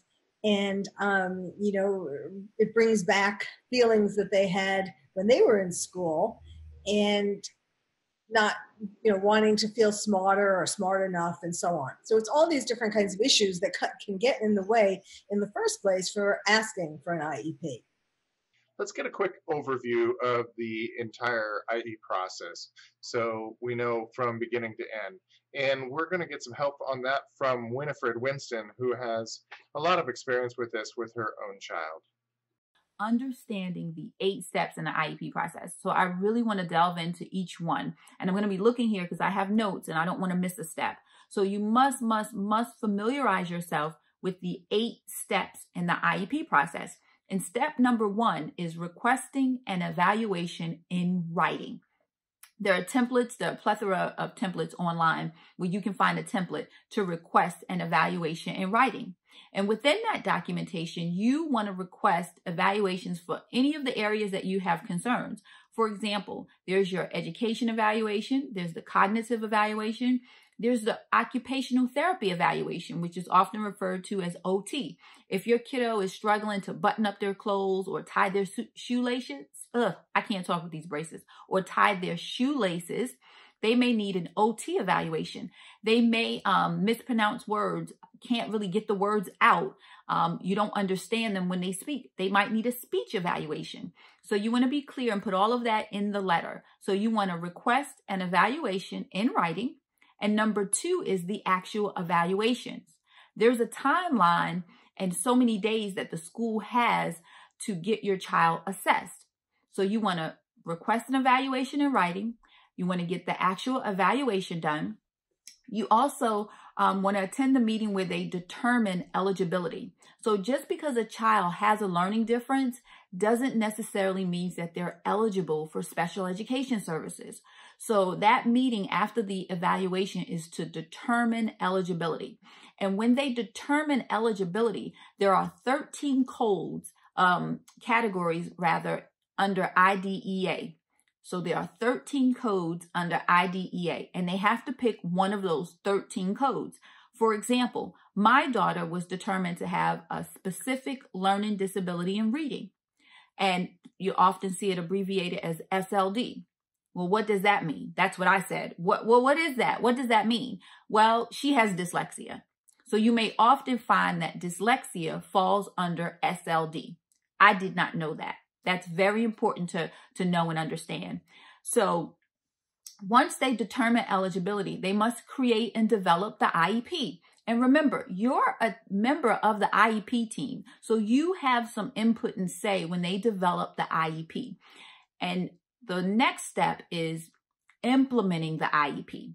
It's one thing to have it all nice and in writing, but they must implement the IEP. Your child must receive their services and accommodations. And then the next step is monitoring progress and reviewing progress. This is huge. When we had an IEP and we got our report cards each quarter, we're supposed to get a progress report based on the IEP goals. I didn't know that. We were at IEP meeting maybe number 3, and the principal asked me about the progress report. And I said, what progress report? What are you talking about? And then the IEP chair shared that, oh, I must have forgotten to give it to you. Right? So that's very important. I didn't know that. So you want to monitor and review progress, and not just during that time when you receive the report card and the IEP progress report. You want to continuously look at your child's homework, look at the work that they bring home, and review it and see if you recognize any patterns and if you see any progress. If not, you can always call an IEP meeting. The next step is your annual review. So at the end of the year, what worked? What did not work? What would you like to see changed? You know, be prepared and ready for that annual review. And then the last step is reevaluation. So there are 8 steps in the IEP process that you must familiarize yourself with. I'm going to go over them again very quickly. Request an evaluation in writing, the evaluation, determinant eligibility, creating the IEP, implementing the IEP, we're at 5, and then we want to monitor and review progress, annual review, and then reevaluation. So there are 8 steps in the IEP process. You must familiarize yourself with those 8 steps. There are a lot of timelines included in there. There's a lot of legal things going on in there because that IEP document is a legal document, right? So documentation beats conversation. Document all your conversations, be organized, get a binder, keep everything in a binder, then put that binder in a box and put everything in that box and then continuously organize it and update it. So my name is Winifred Winston. My daughter received special education services via the IEP process. And I want you to do your due diligence to stay on top of this process so you don't experience any of the challenges that we did. So step 1 is actually writing the request, and Dr. Ingrid Amarini-Klimek is going to speak about that. Basically, what you do is you write a request and you say, I feel that my child, based on all my conversations with school personnel and, my observations as a parent, I feel that my child needs extra support. And I would like to request a review, an evaluation for an IEP. And that means that all these different evaluations are going to get conducted. There's going to be a psychological evaluation. There's going to be a social evaluation. You're going to have to come in. You're going to have to talk about what you see, as your home life's trends and difficulties and, how you see your child's difficulties. And there's going to be a class observation. All these things are going to come together. And then in the end, you are going to meet with the team. You as a parent are a central aspect of this team. So you are not just going to sit there and you're not just going to nod your head and listen to what the rest of the team has to say, but you are going to be able to give input and you are going to be able to talk to them and tell them, yes, I agree with everything you're saying. Let's talk about a plan. Or no, I think that maybe, let's backtrack and let's see if something least restrictive or even more restrictive, whatever it is that you're considering, they should be able to listen to you. Next, recognize that it is probably not going to be smooth sailing from here on out, as we're going to hear from Dr. Carol Lieberman.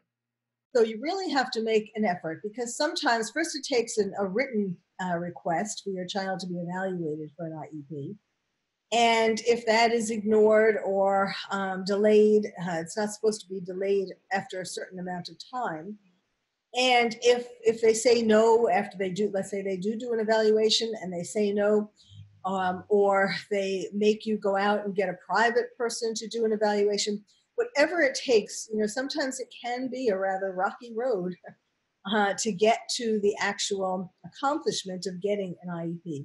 But you shouldn't lose hope, and you should just be persistent, politely persistent, and keep on going. So at this point, you're beginning to prepare for the IEP. And it's very important, as we're going to reiterate over and over here, is that the parent is the true expert.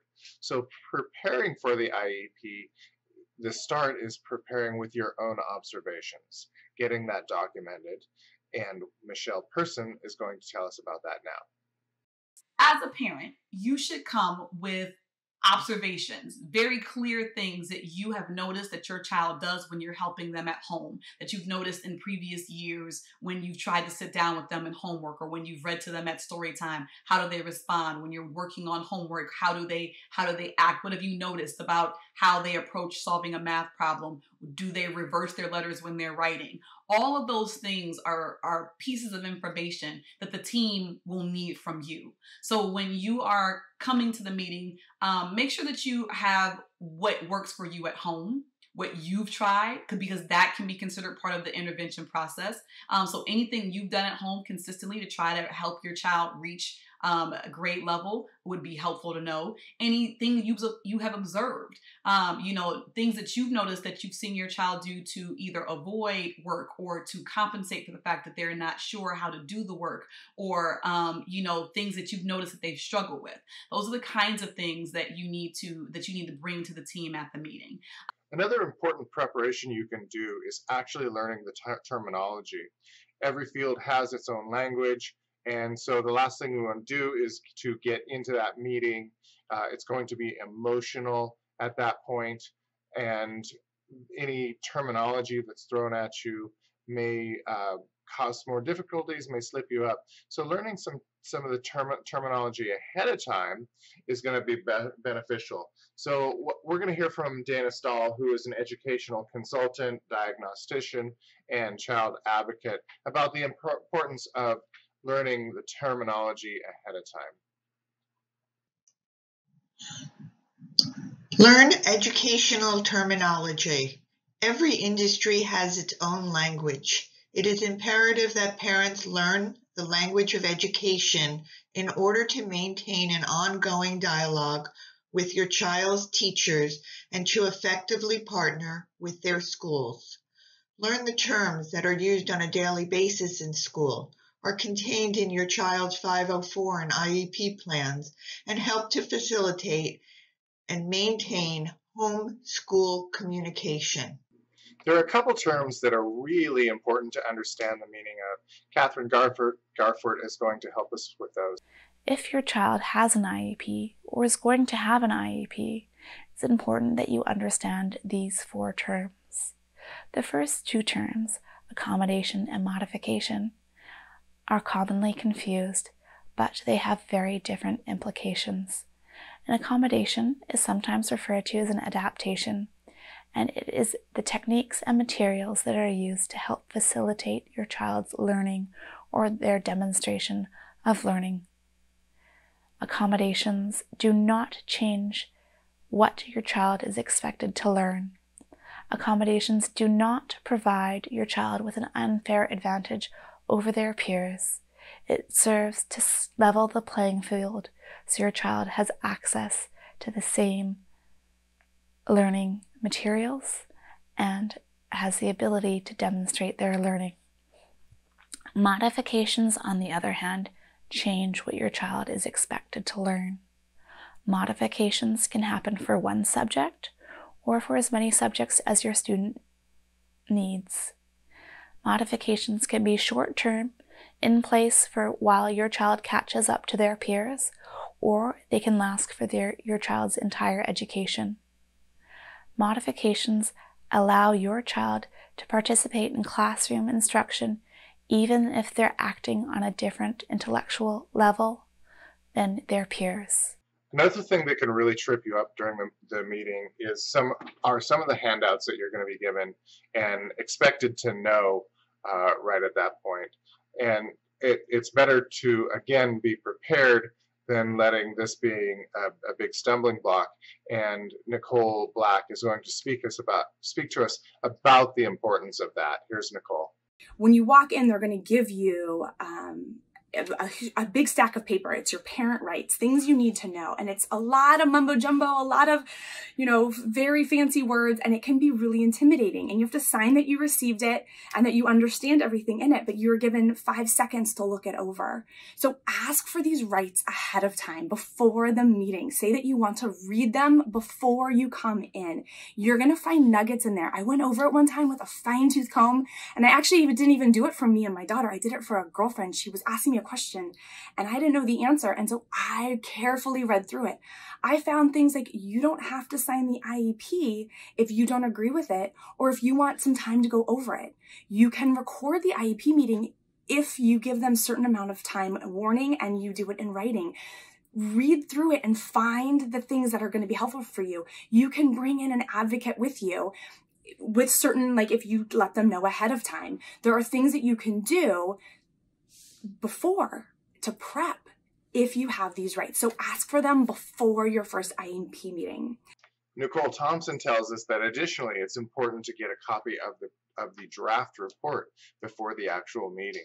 To prepare for the meeting, make sure that they send you a copy of the draft report a couple of days beforehand so you can actually go over it and highlight the things that you have questions about, or, you know, just highlight information that may not be relevant or information that you think should be included that they didn't include, but just look over that draft report and come prepared to ask questions. And if in the meeting they're discussing things and they're using jargon, excuse yourself and say, you know, I really don't understand. Could you clarify? Could you help me better? And one way that they could really clarify, and I use this quite often, is to use like graphs and statistics and things like that. And with the graph, I use the bell curve quite often, and is very effective in explaining information to the parents. So just be prepared.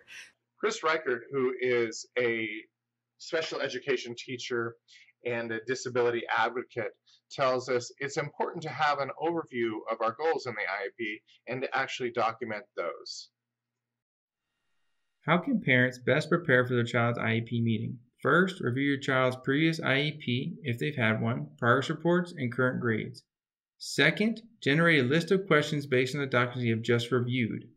Third, research your child's disability to see how it affects his or her ability to progress in the general education curriculum. Fourth, generate a list of goals that you would like your child to accomplish over the next year. This helps facilitate a conversation with school personnel about what goals you would like to see included in your child's IEP. And last and most importantly, know your rights as a parent of a child with a disability. Review the procedural safeguards document to become familiar with your rights as a parent. When it comes to IEP meetings, special needs advocate Eileen Miller has seen a lot of them, and she knows the specifics. So let's get down to the nitty-gritty of everything you need to bring to that meeting and be prepared for with Eileen Miller.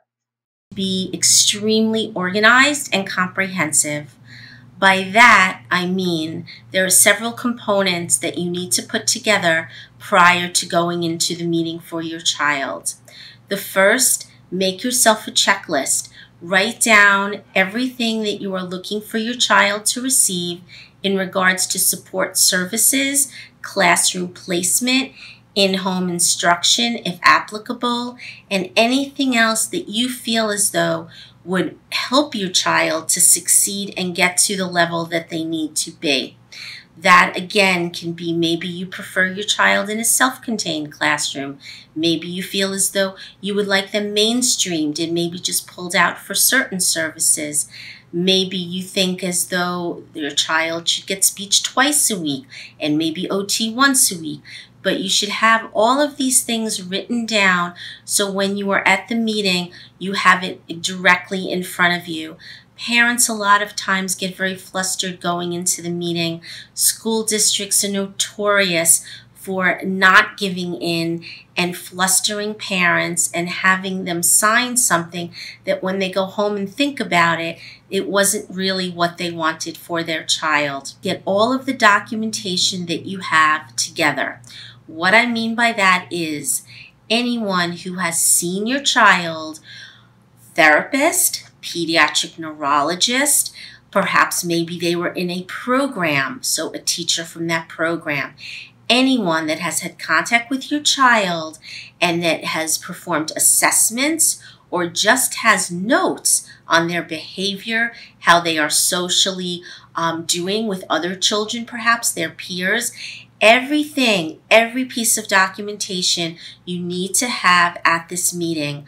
The way to keep it organized is to make a folder for each individual person and take their documentation, make one copy of each thing that you will end up giving to the CSE chair at the meeting and keep it in a folder in chronological order. This shows a history of your child, maybe difficulties that they've had, maybe accomplishments that they've had, but you need all of this. You must have all of this documentation from all the pertinent individuals. If you do not feel that you have everything, please contact those individuals and have them email it to you. Explain when your meeting is, explain that you need to be fully prepared.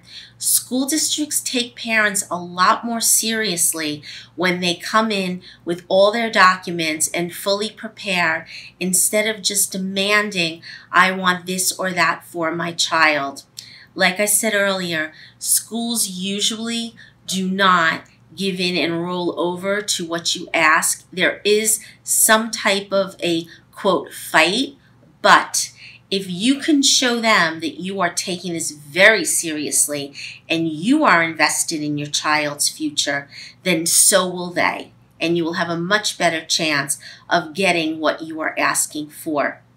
Contact all these individuals and see if they are able to attend your meeting via the telephone.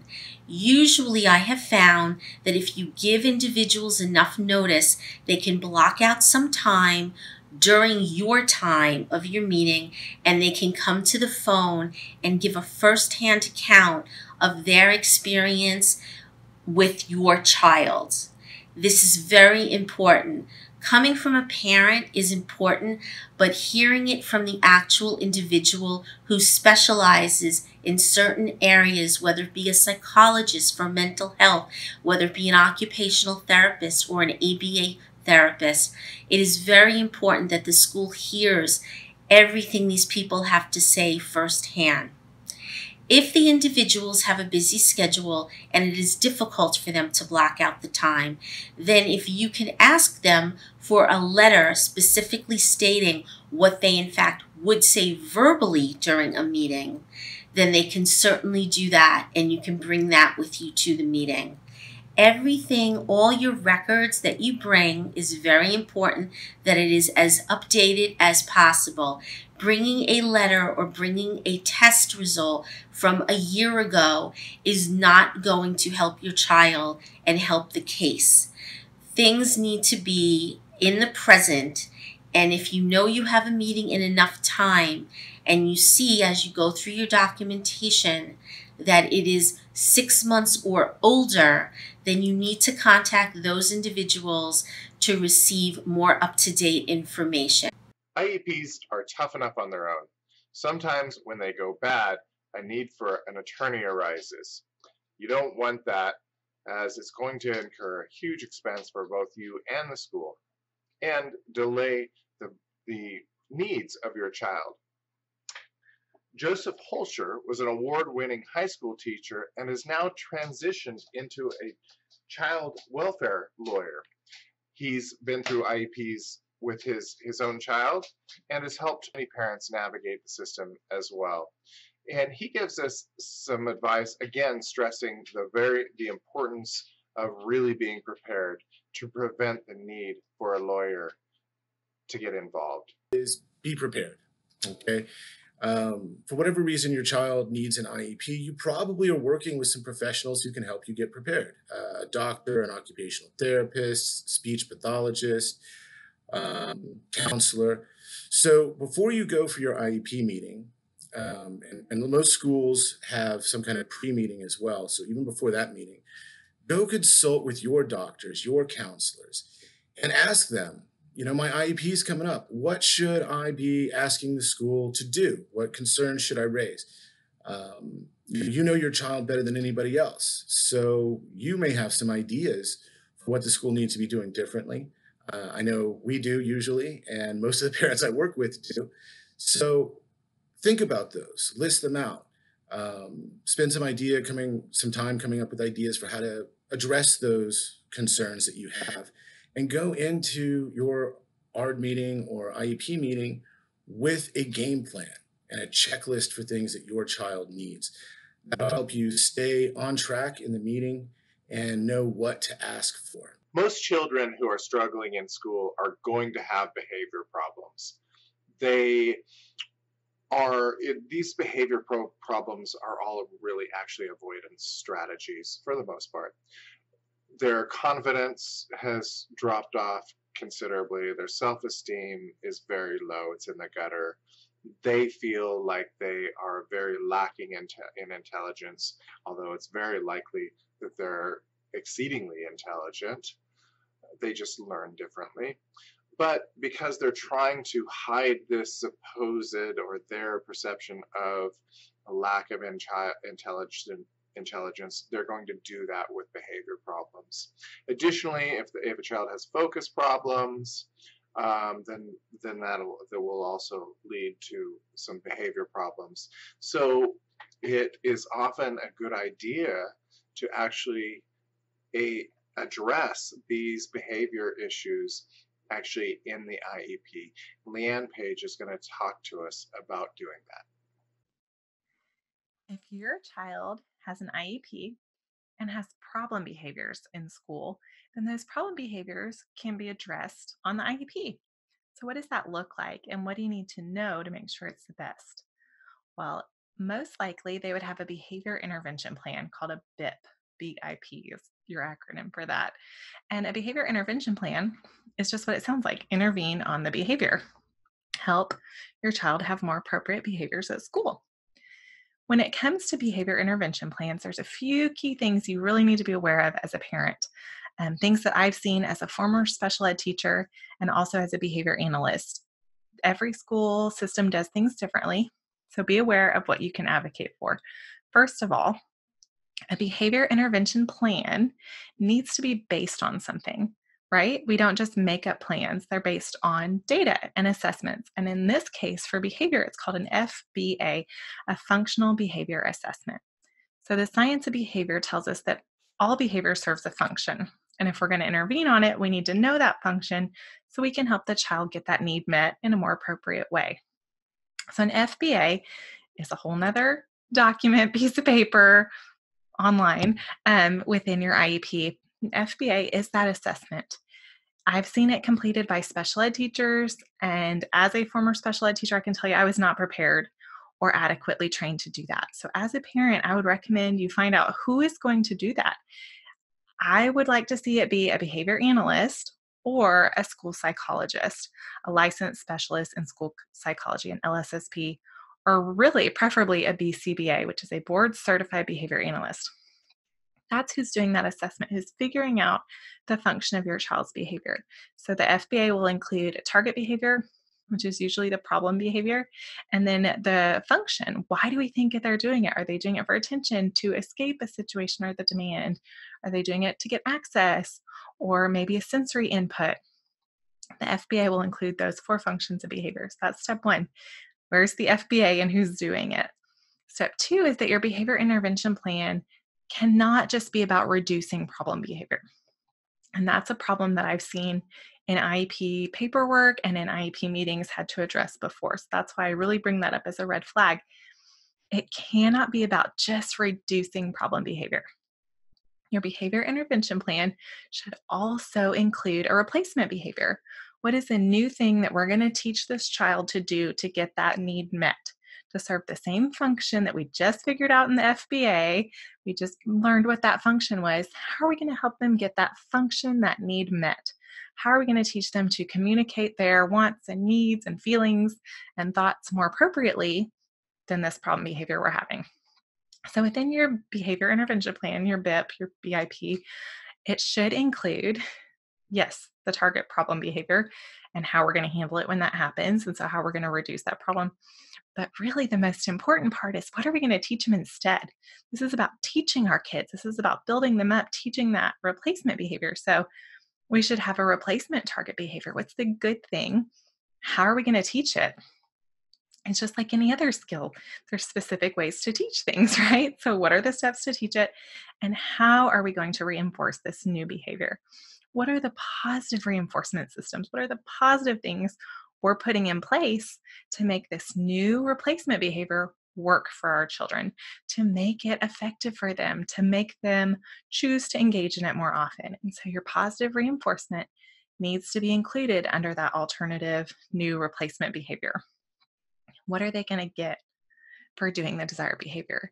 Are they going to get to earn points or tokens or stickers or these kinds of things in the classroom? Are they going to earn a break? Are they going to earn what are their most preferred things. So making sure that we are teaching the new behavior and we're using positive reinforcement to build it up, that we're focusing on the positives with these kids, that we are building up the good stuff.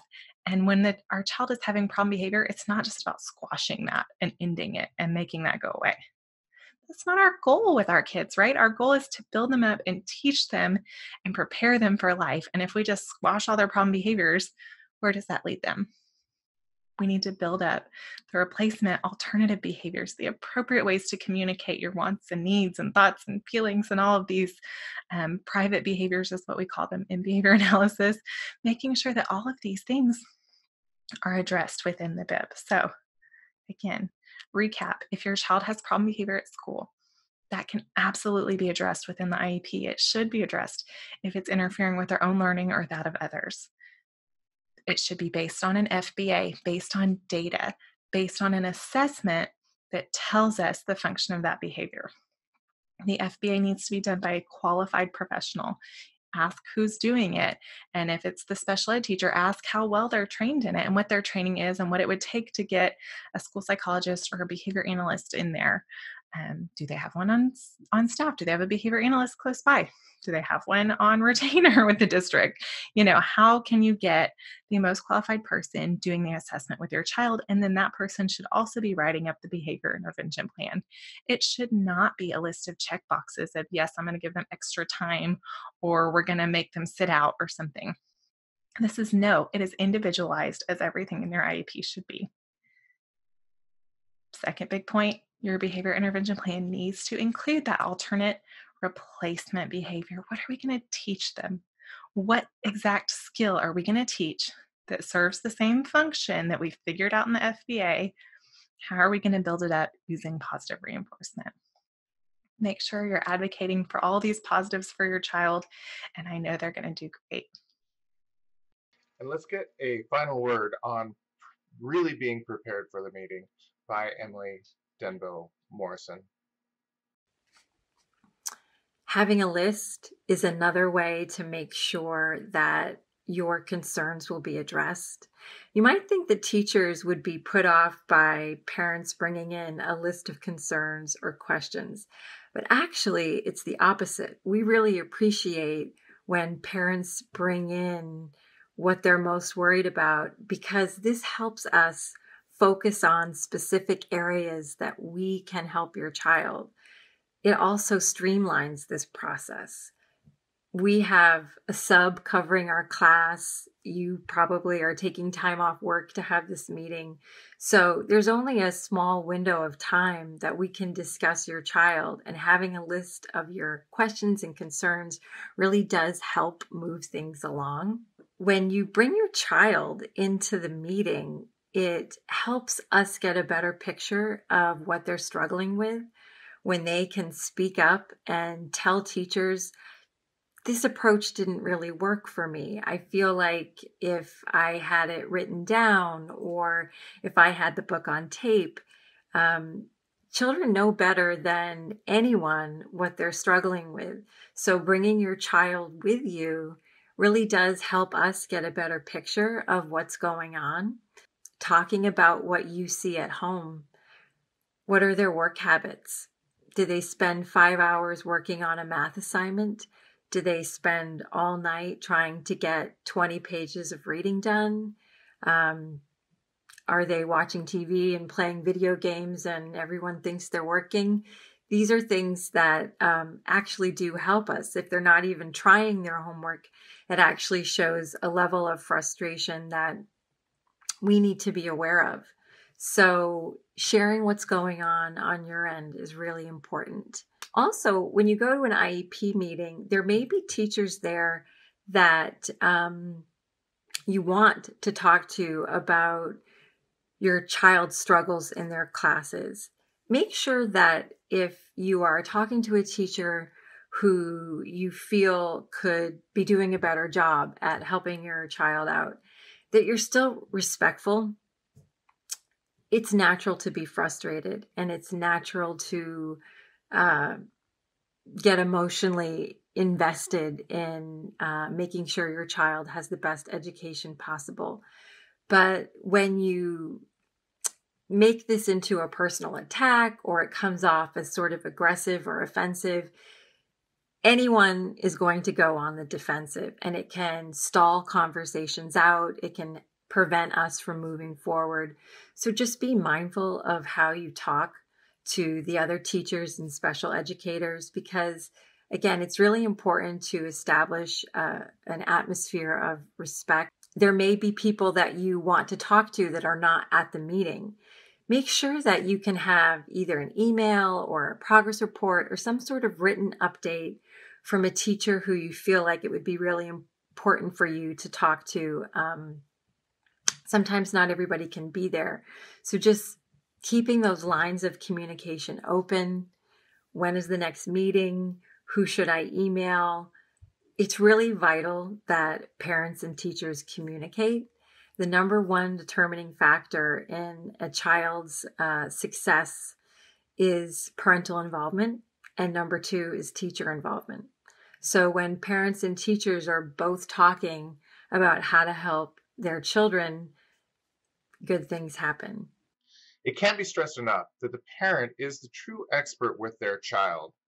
So we're going to go through a rapid fire discussion from our experts on not only the fact that they are the child's expert, but realizing that how they can be more of an expert and how they can stand strong as an expert. So let's listen to this rapid fire series from all of our experts who agree that truly the parent is the greatest expert for their child. You want to make sure that you remember that you are the expert in your child. You want to offer any specific information or insight that will be valuable into making the learning environment more comfortable for your student. Now, teachers and the educators and the staff at the school, yes, they're trained in specific content areas and they're the experts, or they should be experts in specific given content areas, but you are the expert in your child. And no one knows your child better than you. So oftentimes you're going to have greater insight or greater knowledge in how to help your child to receive the content that there's going to be delivered to them. So whatever help you can give to the teachers as far as maybe preferential seats or music or certain things, habits that your child has, that they can incorporate into the delivery of that content is going to go a long way to helping the teacher give your child the best possible chance to succeed with the content that they're going to be delivering. So you are a valuable member of the team.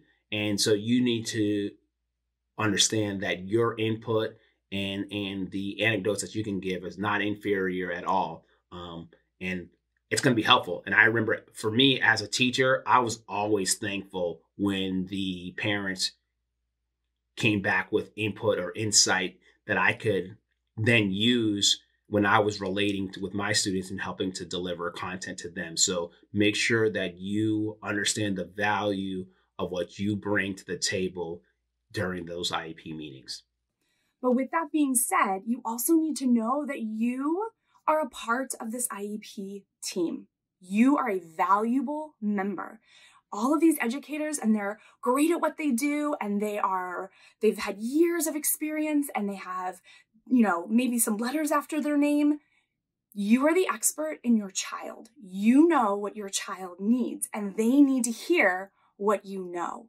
So if they're suggesting something and you say, wait a second, that's not going to work, and I can tell you why, they're going to listen to you. They should listen to you. They have to listen to you. You are not there as a bystander kind of watching in on this meeting.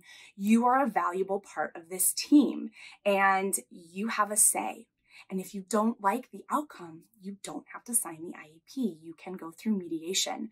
So assume that they want what's best, but go in knowing also that you are your child's voice. You can do it in a kind way. You can say, oh, I'm so sorry, that's not going to work for my child, and here's why.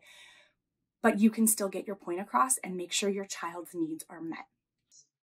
One of the most important aspects of this is that parents are really the central point of IEPs, and nothing gets done without a parent's consent. So first of all, especially if this is an initial IEP, so in other words, if this is the first time that you're considering having an IEP for your child, it is the parent that initiates this.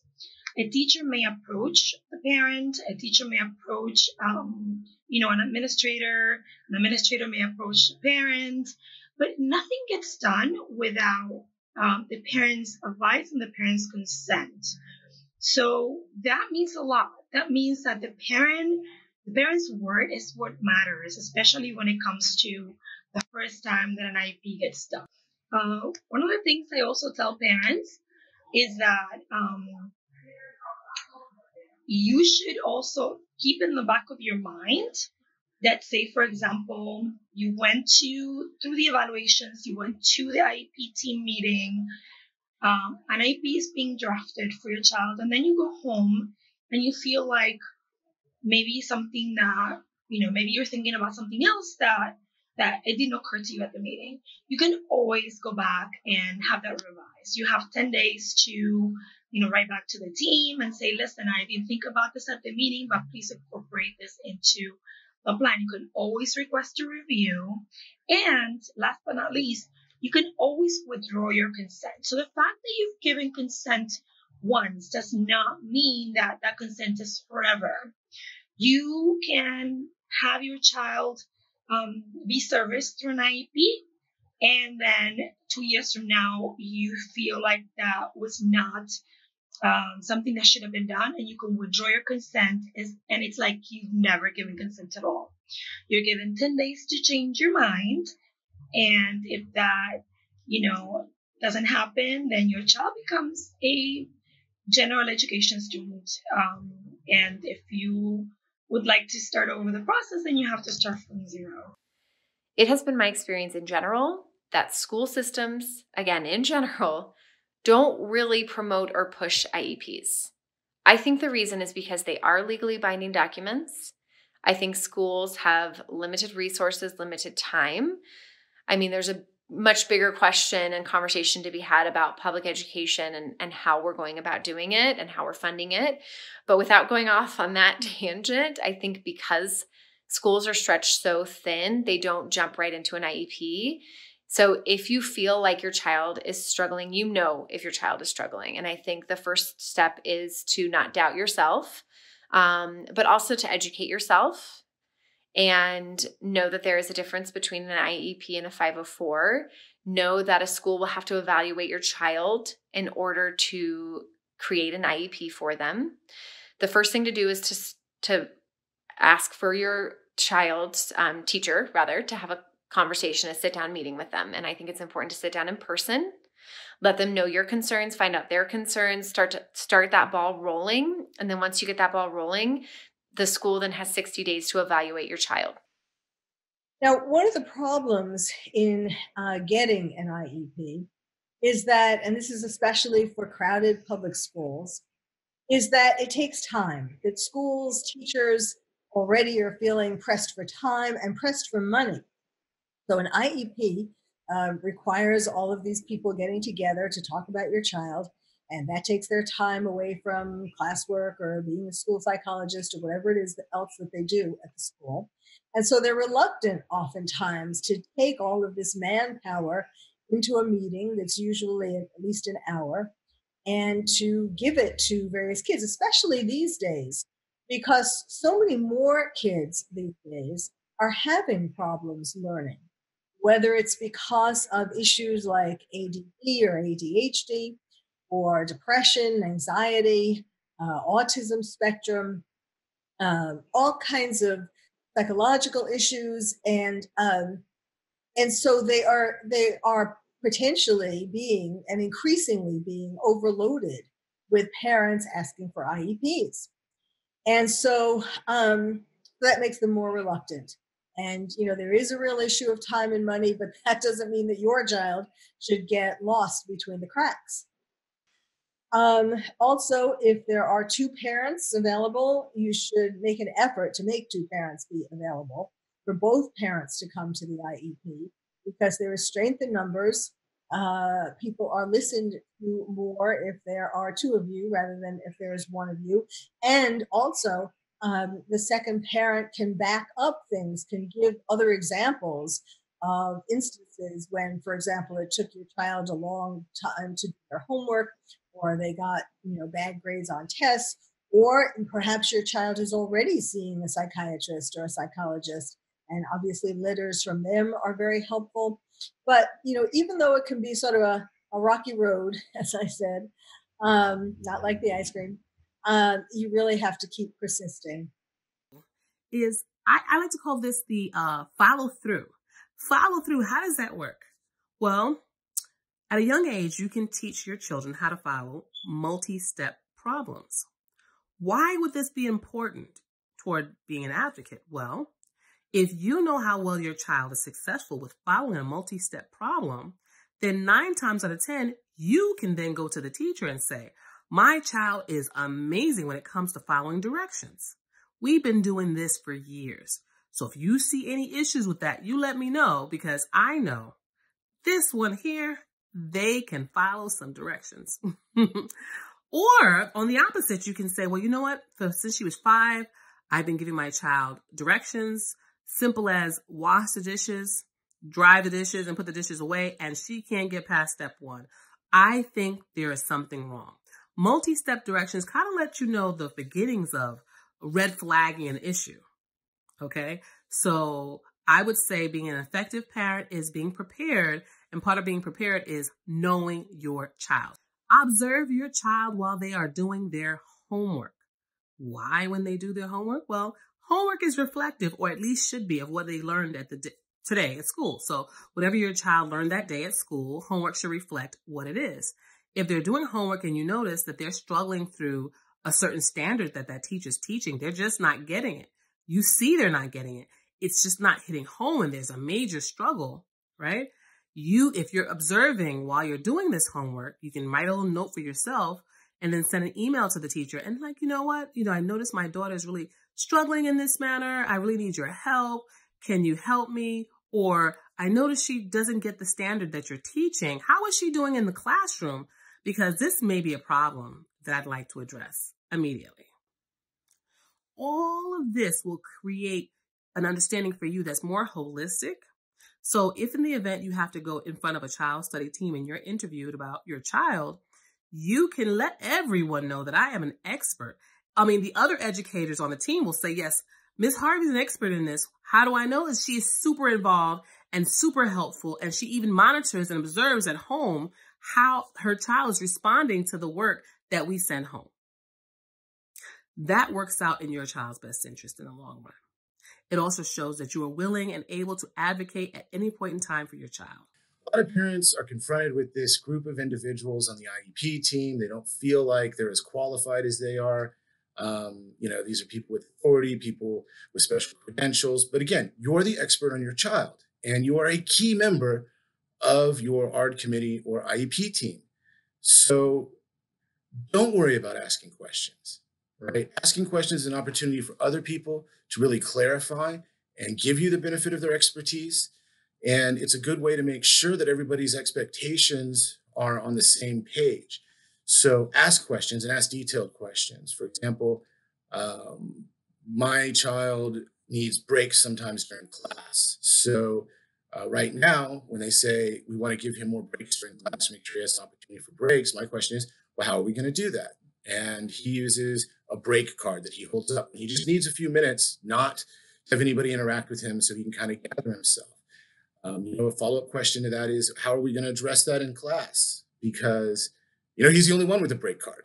So I don't want my son coming home and being, all upset and telling me that the teacher embarrassed him in class. So getting the teacher to think about that ahead of time is a good way to make sure that the first time it happens, there's no scene or anything like that, no drama. Just all these questions are an opportunity to get people to think about the nitty-gritty of how this IEP is going to be implemented, as well as what's on the IEP. So ask questions. Ask until you understand it. Don't stop until you are really clear on what's going on. And frequently, these meetings can become contentious, leaving parents to feel as if they're excluded in helping to make decisions about their child's education. Federal and state educational laws stipulate that a parent is one of the most important members at the table when deciding eligibility for special education. In fact, school districts have been sued by parents because parents were neither included nor properly informed of their rights at the table. Is really sit down and get involved with your child's schoolwork. So when they're doing their homework, make sure that you're right there and you're really paying attention to what they're struggling in. Because the more specific you get, the more specific the information you can relay to the teacher, which will help in ways of helping your student. So let's say that they're struggling in math and you notice that the specific area that they're struggling in is, let's say, adding fractions. So you would identify the exact area where they're struggling in, and you would relay that information to the teacher. While you're relaying that information to the teacher, suggest ways that maybe will increase interest for your child. So you know your child better than any of the educators. You know them in and out. You know their weaknesses. You know their strengths. So according to their strengths, let's just say they're very creative or they're very organized. You tell the teacher, you know, little John is very creative. He's very organized. Given that, I think it'll be a good idea if you implement some of these things into the curriculum for him to see if it helps, to see if that intervention will help, right? So once it gets to the psychologist, she'll interview you, the parent, to get pertinent information in evaluating your child. And the information that you should be very familiar with and very open with sharing with the psychologist is medical history, history about their work habits, their schoolwork habits. Have they always struggled? Is this something that just came up and you just started to notice it? It's things like that that really makes a huge difference. And in terms of medical, you want to mention if they've ever had an increased lead level, because that actually matters. You want to mention if they had any type of head trauma. A lot of us don't really take enough time out to realize how damaging head trauma can be. But it can be as little an incident as little as maybe falling off a bed. But if the child fell off the bed and hit their head directly, it could have been enough of an impact to cause a concussion. And in some cases, concussions cause learning disabilities. So you want to be very mindful of that information when you're sharing it with the psychologist. How can you advocate for your child in the process? If you disagree with anything that the educators are saying, make it known and give your reasons why you're disagreeing. Again, because you know more than any of the educators know. But just be mindful that some things may show up in the test that you're not fully aware of. So just be open to receive the information. Do not sign anything at the meeting. Always tell the school and whoever is at the meeting, whether it's the CSE chair, psychologist, special ed teacher, an itinerant teacher, whoever is there, that you want to think about everything that was discussed during the meeting, and you will get back to them within 24 hours. Which is a reasonable amount of time for you to go home, talk to your spouse or your family members, and really think without any distractions what was said, and if what they proposed is something that you would feel is acceptable. Please get back to them in 24 hours if that's what you tell them. It is based on an honesty system. You want a collaborative relationship with the school. And if you tell them you're going to do something and you do not, that will not allow them to believe you the next time you tell them something.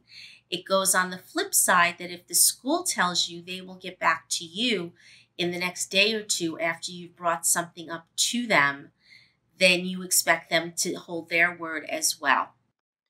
Parents hold valuable information regarding their child's strengths, abilities, and needs. This information will equip teachers with a balanced and complete picture of what the student needs to be successful. Actively participate in meetings. You are your child's voice in those meetings until he or she is able to participate. So it's really important that you be that voice, that you share the perspective from your child of what it's like to have the disability or to address some of the struggles, and really to remind people of not only the areas where your child falls short, but also his or her unique strengths. Sometimes in IEP meetings, we focus so much on what's not working out or what the child isn't doing that we forget to focus on all of the strengths that each child comes with and determine ways that we can leverage those strengths to assist with some of those areas for weakness. So when you're in meetings, make sure that you're actively participating. Ask questions if you don't know.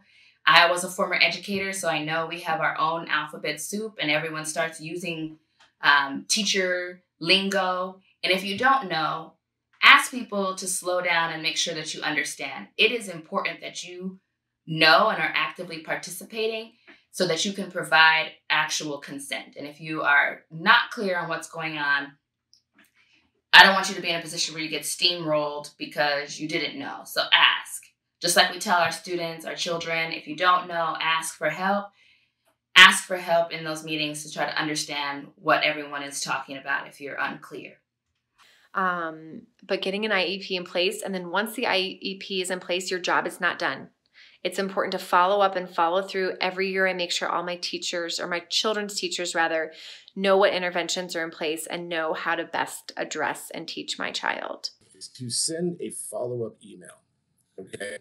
Now, when they hand you an IEP, if something's vague, like it just says, give some more breaks in class, feel free to write in details and ask, like, hey, my understanding is we're going to do it with a break card, right? So is it okay if I just write this in here? I mean, they can't say no if that's what they said. So you write it in, you initial it, they initial it, and that's part of the IEP. You want the documentation. But if you forget something like that, if you don't do that, or the IEP has something that's vague, or you have a question that comes up after the meeting, as often happens, the best way to do that is to send a follow-up email with a copy of your notes, okay, and a request for everybody to review them, as well as list out all of your understandings about how each step of the IEP is going to be handled, what everybody's obligations are, and who your points of contact are if an issue comes up, who you go to first, who you go to second, and so forth. And ask them, is everybody else in agreement that this is what happened? Do you guys have any questions? Is there any other obligations on my part? If they respond, you can engage in a conversation now that will all be documented through email and try to solve those issues. If they ignore you and don't respond, then it can be assumed that they agree with that. And you have the ability to come back later and say, hey, look, you're not doing this. And if they say, well, it's not in the IEP, you can say, yeah, but I sent the follow-up email and you never said anything different. And again, you just want to be there the entire time, checking in, making sure that everything is going well, making sure that all of the paperwork that is requested of you is being returned in a timely manner, and making sure that there's data being collected, because honestly, without any data, it's not an informed evaluation. So what do I mean by data? Data could be old grades. It could be any type of progress monitoring that they're doing. So with the example, if they're having problems in math, it could be math probes. And what math probes are is just a sheet of paper with a certain amount of math problems on there, and your child is expected to solve as many as they can in 1 minute. So if they're doing that weekly and, you're seeing progress, good. If you're not seeing progress, or if the child is stagnant, then you know that evaluation is actually called for. One of the things you want to make sure is that if your child has spent any time in the NICU, you want them to be in a place that is regularly assessing them. And so there are centers that use the Ages and Stages questionnaire, which is something that you as a parent can use. If your child isn't going to early childhood centers at home with you, you can order the Ages and Stages questionnaire and do the assessment yourself, and then you send it off to them and they send it back to you. So that's an avenue you can use. You can use an early childhood special ed program. Easter Shields does those, and they are wonderful. I love them. then also you can just use a high quality center that is regularly using that ages and stages questionnaire. The most important thing in early childhood and getting your child assessed regularly is then any problems that come up with their development. It gets noticed right away. And the sooner any issues are noticed, the sooner intervention happens, the better it is for your child, because then they begin to develop the skills that they need. Okay. So with an IEP, they are updated every year, meaning the students, classroom teachers, the parent, and the student come to a meeting and they basically validate the modifications that the student is getting. So for a parent to be prepared for those meetings, I think, speaking now as a teacher, we probably, even though it's a legal document, didn't always execute the plan as well, probably because we didn't always read them, especially not too far in advance of the meeting. But so what a parent can do to make sure you're checking off these things, and to make sure, if your student doesn't need the IEP anymore, you have good information, is I would say well in advance of the meeting, if not directly with the teachers, maybe through whichever administrator is working with you on the IEP, is to check in to see if the teachers are doing the modifications. So for example, if it says the student should sit in the front of the room, maybe a month before your IEP meeting, check in with the teachers to see if the student is sitting in the front. So that way, when you go to your IEP meeting, you can actually assess if that modification was working, and if it needs to be something else, or if you don't need to do it at all. So I would say well in advance of the IEP meeting, check in with the administrators and the teachers to make sure the student is getting all of the modifications, so that when you go into the meeting, you can actually assess if they're needed or not. And how can you make sure that your student is successfully executing what they're supposed to be doing and maybe working their way towards getting out of a program like that? I think there are modifications or suggestions for students, and I think the biggest one that students don't necessarily do is they're supposed to say like when they need the extra time on an assignment or during a test. And oftentimes kids are sort of embarrassed, right? They're like, I don't want to have to get up in the middle of the room. Everybody sees me, or, asking for time and that kind of thing. So I think what a student should do is definitely establish some kind of communication directly with the teacher, email, all these other applications that do that kind of stuff, to advocate for themselves in advance. I can say as a teacher, I used to hate when a project is due that they've been working on for 2 weeks, and the student after the due date is like, I have an IEP, I need extra time. It's not genuine, right? So I think in advance of those, if everybody's just reminding, keeping everyone in communication about what accommodations there are, I think you get the best use of those things. In all the hustle and bustle, the emotions, the diagnostics, the administrators trying to push things through, the parents trying to get what's right for their child, one of the things that can easily happen is for the people in the team to actually forget that this is a real child. And so it's important to remember that. And it's actually, as a parent, you can be very tactical about making sure that this doesn't happen, and helping all those involved to actually empathize with the situation. And Nicole Black has some fantastic suggestions for doing that. So let's listen to Nicole.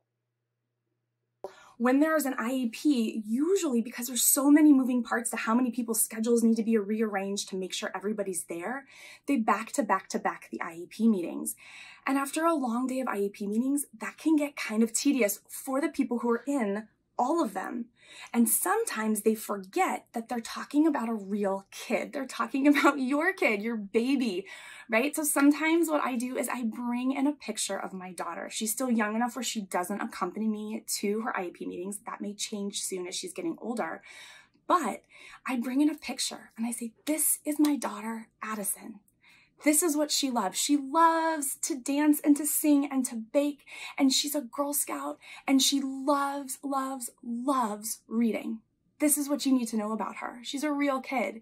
And having that picture sometimes is just the reminder that these educators need, that when they're talking about all of the things she can't do and all the things that she's going to struggle with, she's a real kid. I'm a real mama, and that kind of stings a little bit. Even if I know it's true that she can't do these things, they come at it from a different perspective with hopefully a little bit more grace and a little bit more kindness because they see the picture of her smiling back at them. That's especially true if this is your first IEP meeting, or if it's new administration, or if you're switching schools.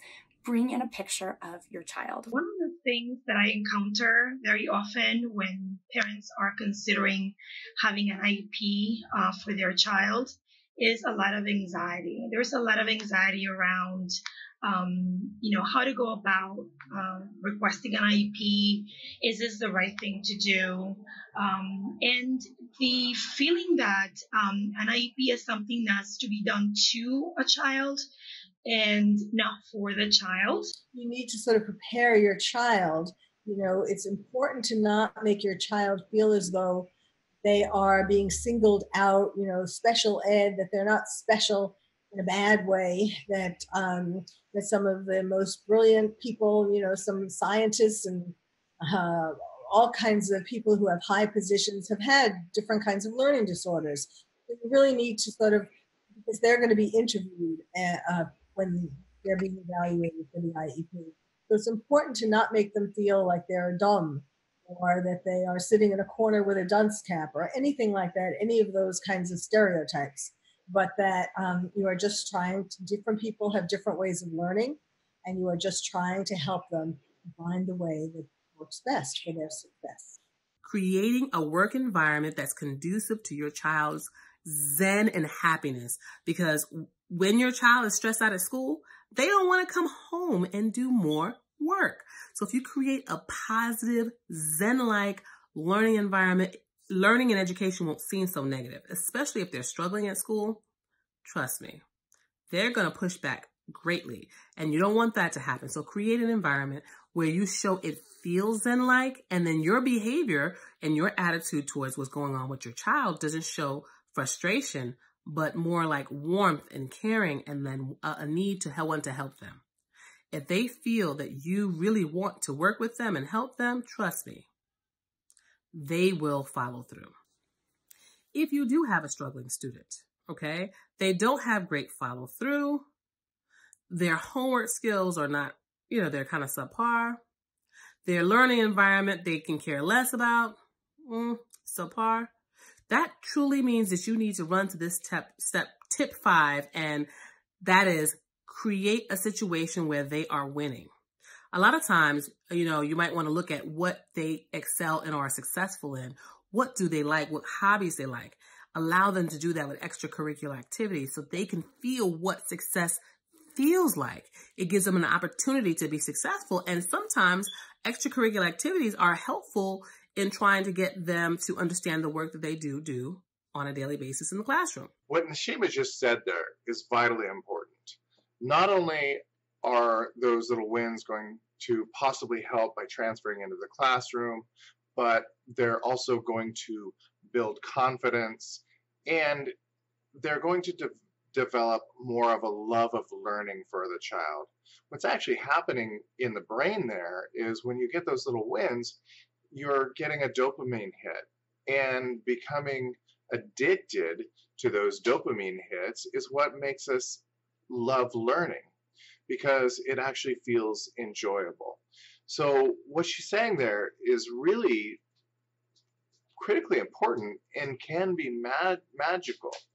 So I really highly recommend that you do follow those instructions. They're fantastic.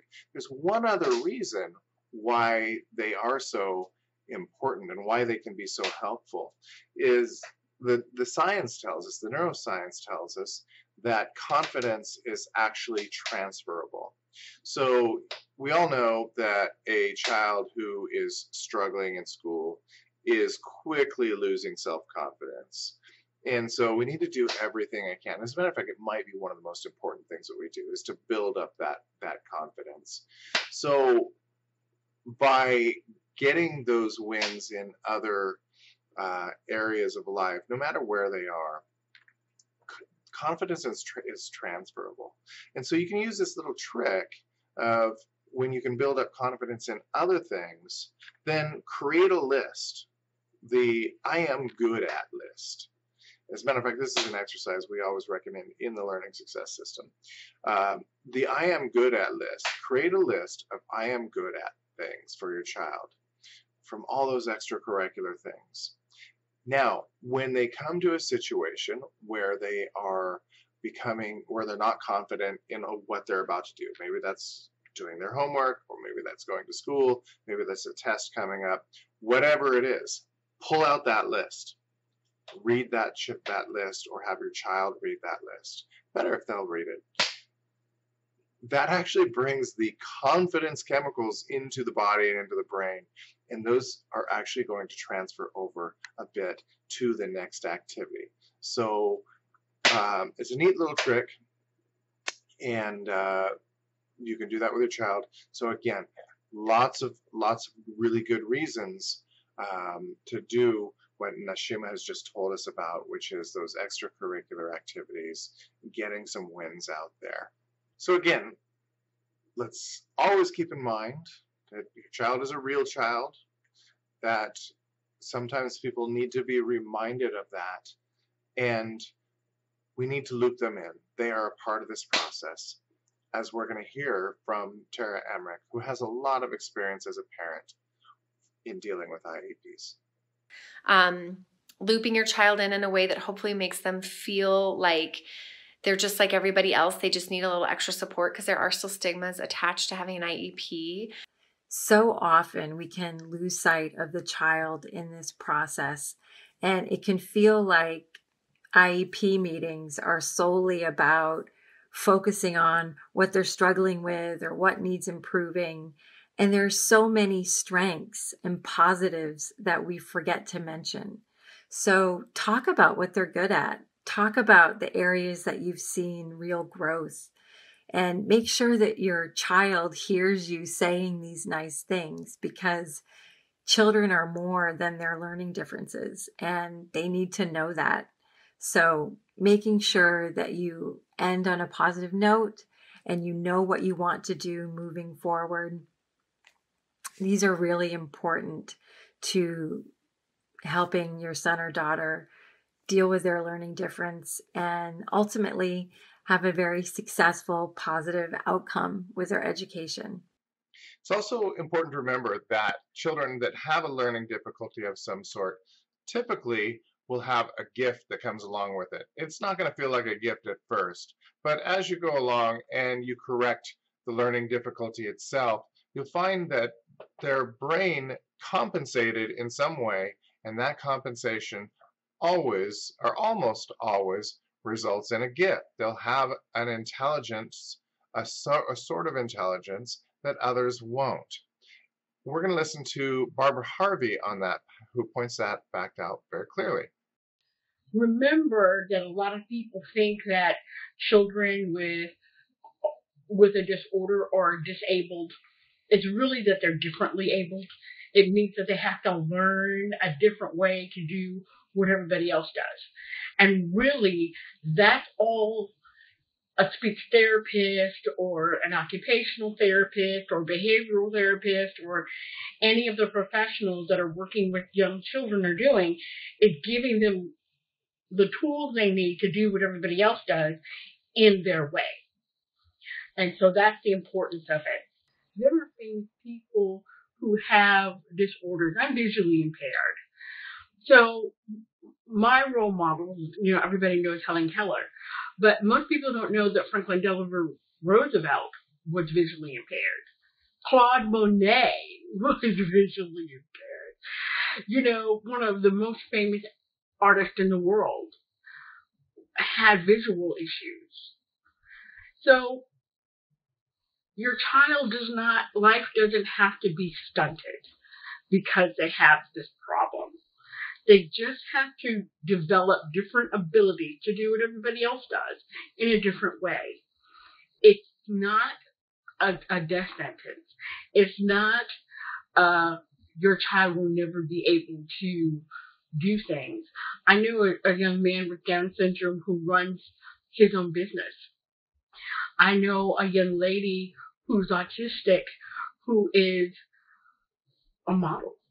I know a lady who is, she walks on crutches, but she's one of the best teachers I have ever had. So don't look at your child as disabled. Look at them as differently abled and empower them to do whatever it is they need to do. The only limit to your child is low expectations. So don't limit them. They already have a challenge. Make that challenge as small as you possibly can, and then help them take on the world. It's a very unfortunate fact that our nation's prisons have a very high percentage of adults with different learning disabilities, such as dyslexia, that did not get the help. It's not hard to believe because a lot of these children do suffer from some extreme low self-esteem, low self-confidence, and that just leads to really bad things. As a matter of fact, there's information on the internet about some states actually gauging how many prisons to build based on child reading scores in like 4th grade. We don't actually know if that can be substantiated or not. It may be more internet rumor than not, but it is factual that extremely high levels of prison populations are dyslexic or have other disabilities. So it's important to include this section on what if your child is a juvenile delinquent and an IEP, and how those two things mix. So we're going to hear from attorney Susan Williams. I'm attorney Susan Williams, and my job as a criminal defense attorney is to represent people who are in trouble with law enforcement. And throughout my career as a criminal defense attorney, I've had opportunities to represent juveniles in the state of South Carolina who have IEPs in place. And I wanted to let parents know, or guardians know through this video, the kind of things that you should be looking out for when your child has an IEP and is facing a criminal charge. So I'm going to go through the stages of a juvenile criminal case from start to finish, and I hope this helps a lot. So we're going to start with the interrogation process. First of all, we want to think about who is interrogating your child. Is it someone at school? Is it a school resource officer, a teacher? If it's not on school grounds, maybe it's at a baseball game, a football game. Is it a school resource officer? Whoever it is that's interrogating your child, do they know that the IEP is something that's applicable for this child? And if so, do they follow the IEP, the procedures that are in place for this plan? So that's going to be an important factor just from the very start of this case. And you want to make sure that the person who's dealing with your child knows about this plan, because it can affect how your child is comprehending what's going on. And if your child ends up getting charged with something, it is very important that you as a parent or guardian get that child's mental health records to the proper folks. I would recommend sending them to the child's lawyer so that the child's lawyer can look through, review those notes, and send them on to the proper folks, whether it be Department of Juvenile Justice or the prosecutor. But I would let your attorney go through those records first so that the attorney can determine what needs to be distributed. And you will definitely be speeding up the process by signing for these records, and because they're HIPAA rules that prevent even, well, they don't prevent them, but they put up a lot of red tape for even lawyers. So you would be doing everyone a favor to allow the attorney access to these mental health records. So Going back to the interrogation, let's talk about the Miranda rule here. So if your child is making statements, we want to look at whether or not your child understood the waiving of their rights. Did your child understand that what they were being questioned about could later be used against them? If they made a confession, did they know that this would be used in court? Did they know that they had the right to an attorney? A lot of times people will say, well, I didn't know who my attorney was going to be. And the thing about Miranda is that you don't have to name an attorney. You just want to say, hey, I want to stop questioning. I need an attorney, and all that stuff can be sorted out later on, but it should stop questioning. And if your child doesn't understand that, and they've given a confession or they've said things that are against their best interest, then that's something that can make or break the case, because through pretrial motions, an attorney advocating for your child may be able to get those statements suppressed through a suppression hearing. And so, the IEP certainly comes into play here, because we would be looking at whether the child understood their Miranda, their warnings. So going on now to the arrest, in South Carolina, we have a pickup order. You may not be signing a pickup order because your child may remain detained. But when I'm looking at defending folks who have IEP, I always look at, does the child have the requisite intent? An evaluation may be in order, competency evaluation may be something that an attorney can do before the detention hearing or the adjudication hearing goes forward. If the attorney has questions about the child's competency, whether they had the a way of knowing right and wrong, and there are many other things to this, an attorney should, out of an abundance of caution, get this type of examination or evaluation done. So if there are co-defendants that were arrested for the same thing at the same time when your child was arrested, what is going on with their case? Are they being treated the exact same way that your child is with an IEP? And, a lot of times I will separate my defendant, if I can, from the co-defendants so that I can see, what is going on, what happened, how are they sentenced, and, what happened with their case. And a detention hearing is when your child will be in court with their lawyer, a judge, Department of Juvenile Justice, the prosecutor, and you as parents or guardians will also be allowed to be present, and the judge may hear from you on what you think should be the best outcome on this case. And the judge will hear from the attorney, the judge may hear from my client, from DJJ, from the solicitor's office. So a lot of players come in here to this detention hearing. And one of the things I want to go over are zero tolerance policies. Those are things that are put in place for certain courts have them. Certain solicitors' office have them, or prosecutors' offices. One of the counties where I prosecute, they have a zero tolerance policy for weapons on school grounds. And that means that they will not dismiss those cases. They will not recommend anything other than a 45-day detained evaluation. So it will be my job to convince the court otherwise and use your child's IEP as mitigating factors if those are applicable. I personally go over the colloquy with my client so that they understand what is going to be happening. If I get a feel for that this child doesn't understand what's going on, then I will go over the colloquy with them just before court so that they don't forget. I don't go over the colloquy with all of my clients, but I do find that they're more comfortable with knowing, what is the judge going to ask me? How should I present myself in court? I always give a handout to my clients and the children so that the clients and their parents rather, so that they know what to expect. Nonverbal answers are not going to work because we have a court reporter. Stand up when addressing the court. Those things are very important in presenting in court.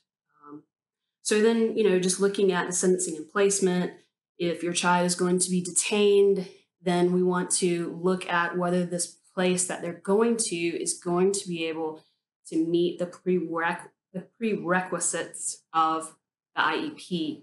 Ideally, the placement would be consistent with the child's IEP and special needs. Of course, we don't always have that choice, but that's something to take into consideration. Spaces are limited in places, and unfortunately, we don't always have the ability to pick out where your child is going. That's something that should always be in the back of your mind. Finally, an IEP should be reviewed at least once a year. Doesn't matter where your child is, whether they're incarcerated, whether they're not incarcerated, where they are, it doesn't matter. Parents should be involved with these IEPs, and incarceration or placement at a boys or girls home or DJJ facility, Department of Juvenile Justice facility, should not have any, should not, stop parents from doing this. Thank you very much for watching. We hope that this has been very educational, and we hope this has been beneficial to you and your child. Please share it if you like it, or if you know somebody who might benefit. And thanks again for watching. Best of luck. I hope you found these tips helpful, and onwards and upwards. Have a good day. I thank you very much for this opportunity to talk to you, and I hope this is not the last opportunity that I have to talk to you, and wish you the best in your pursuits for your child education. Thank you. Have a great day, and thank you for watching.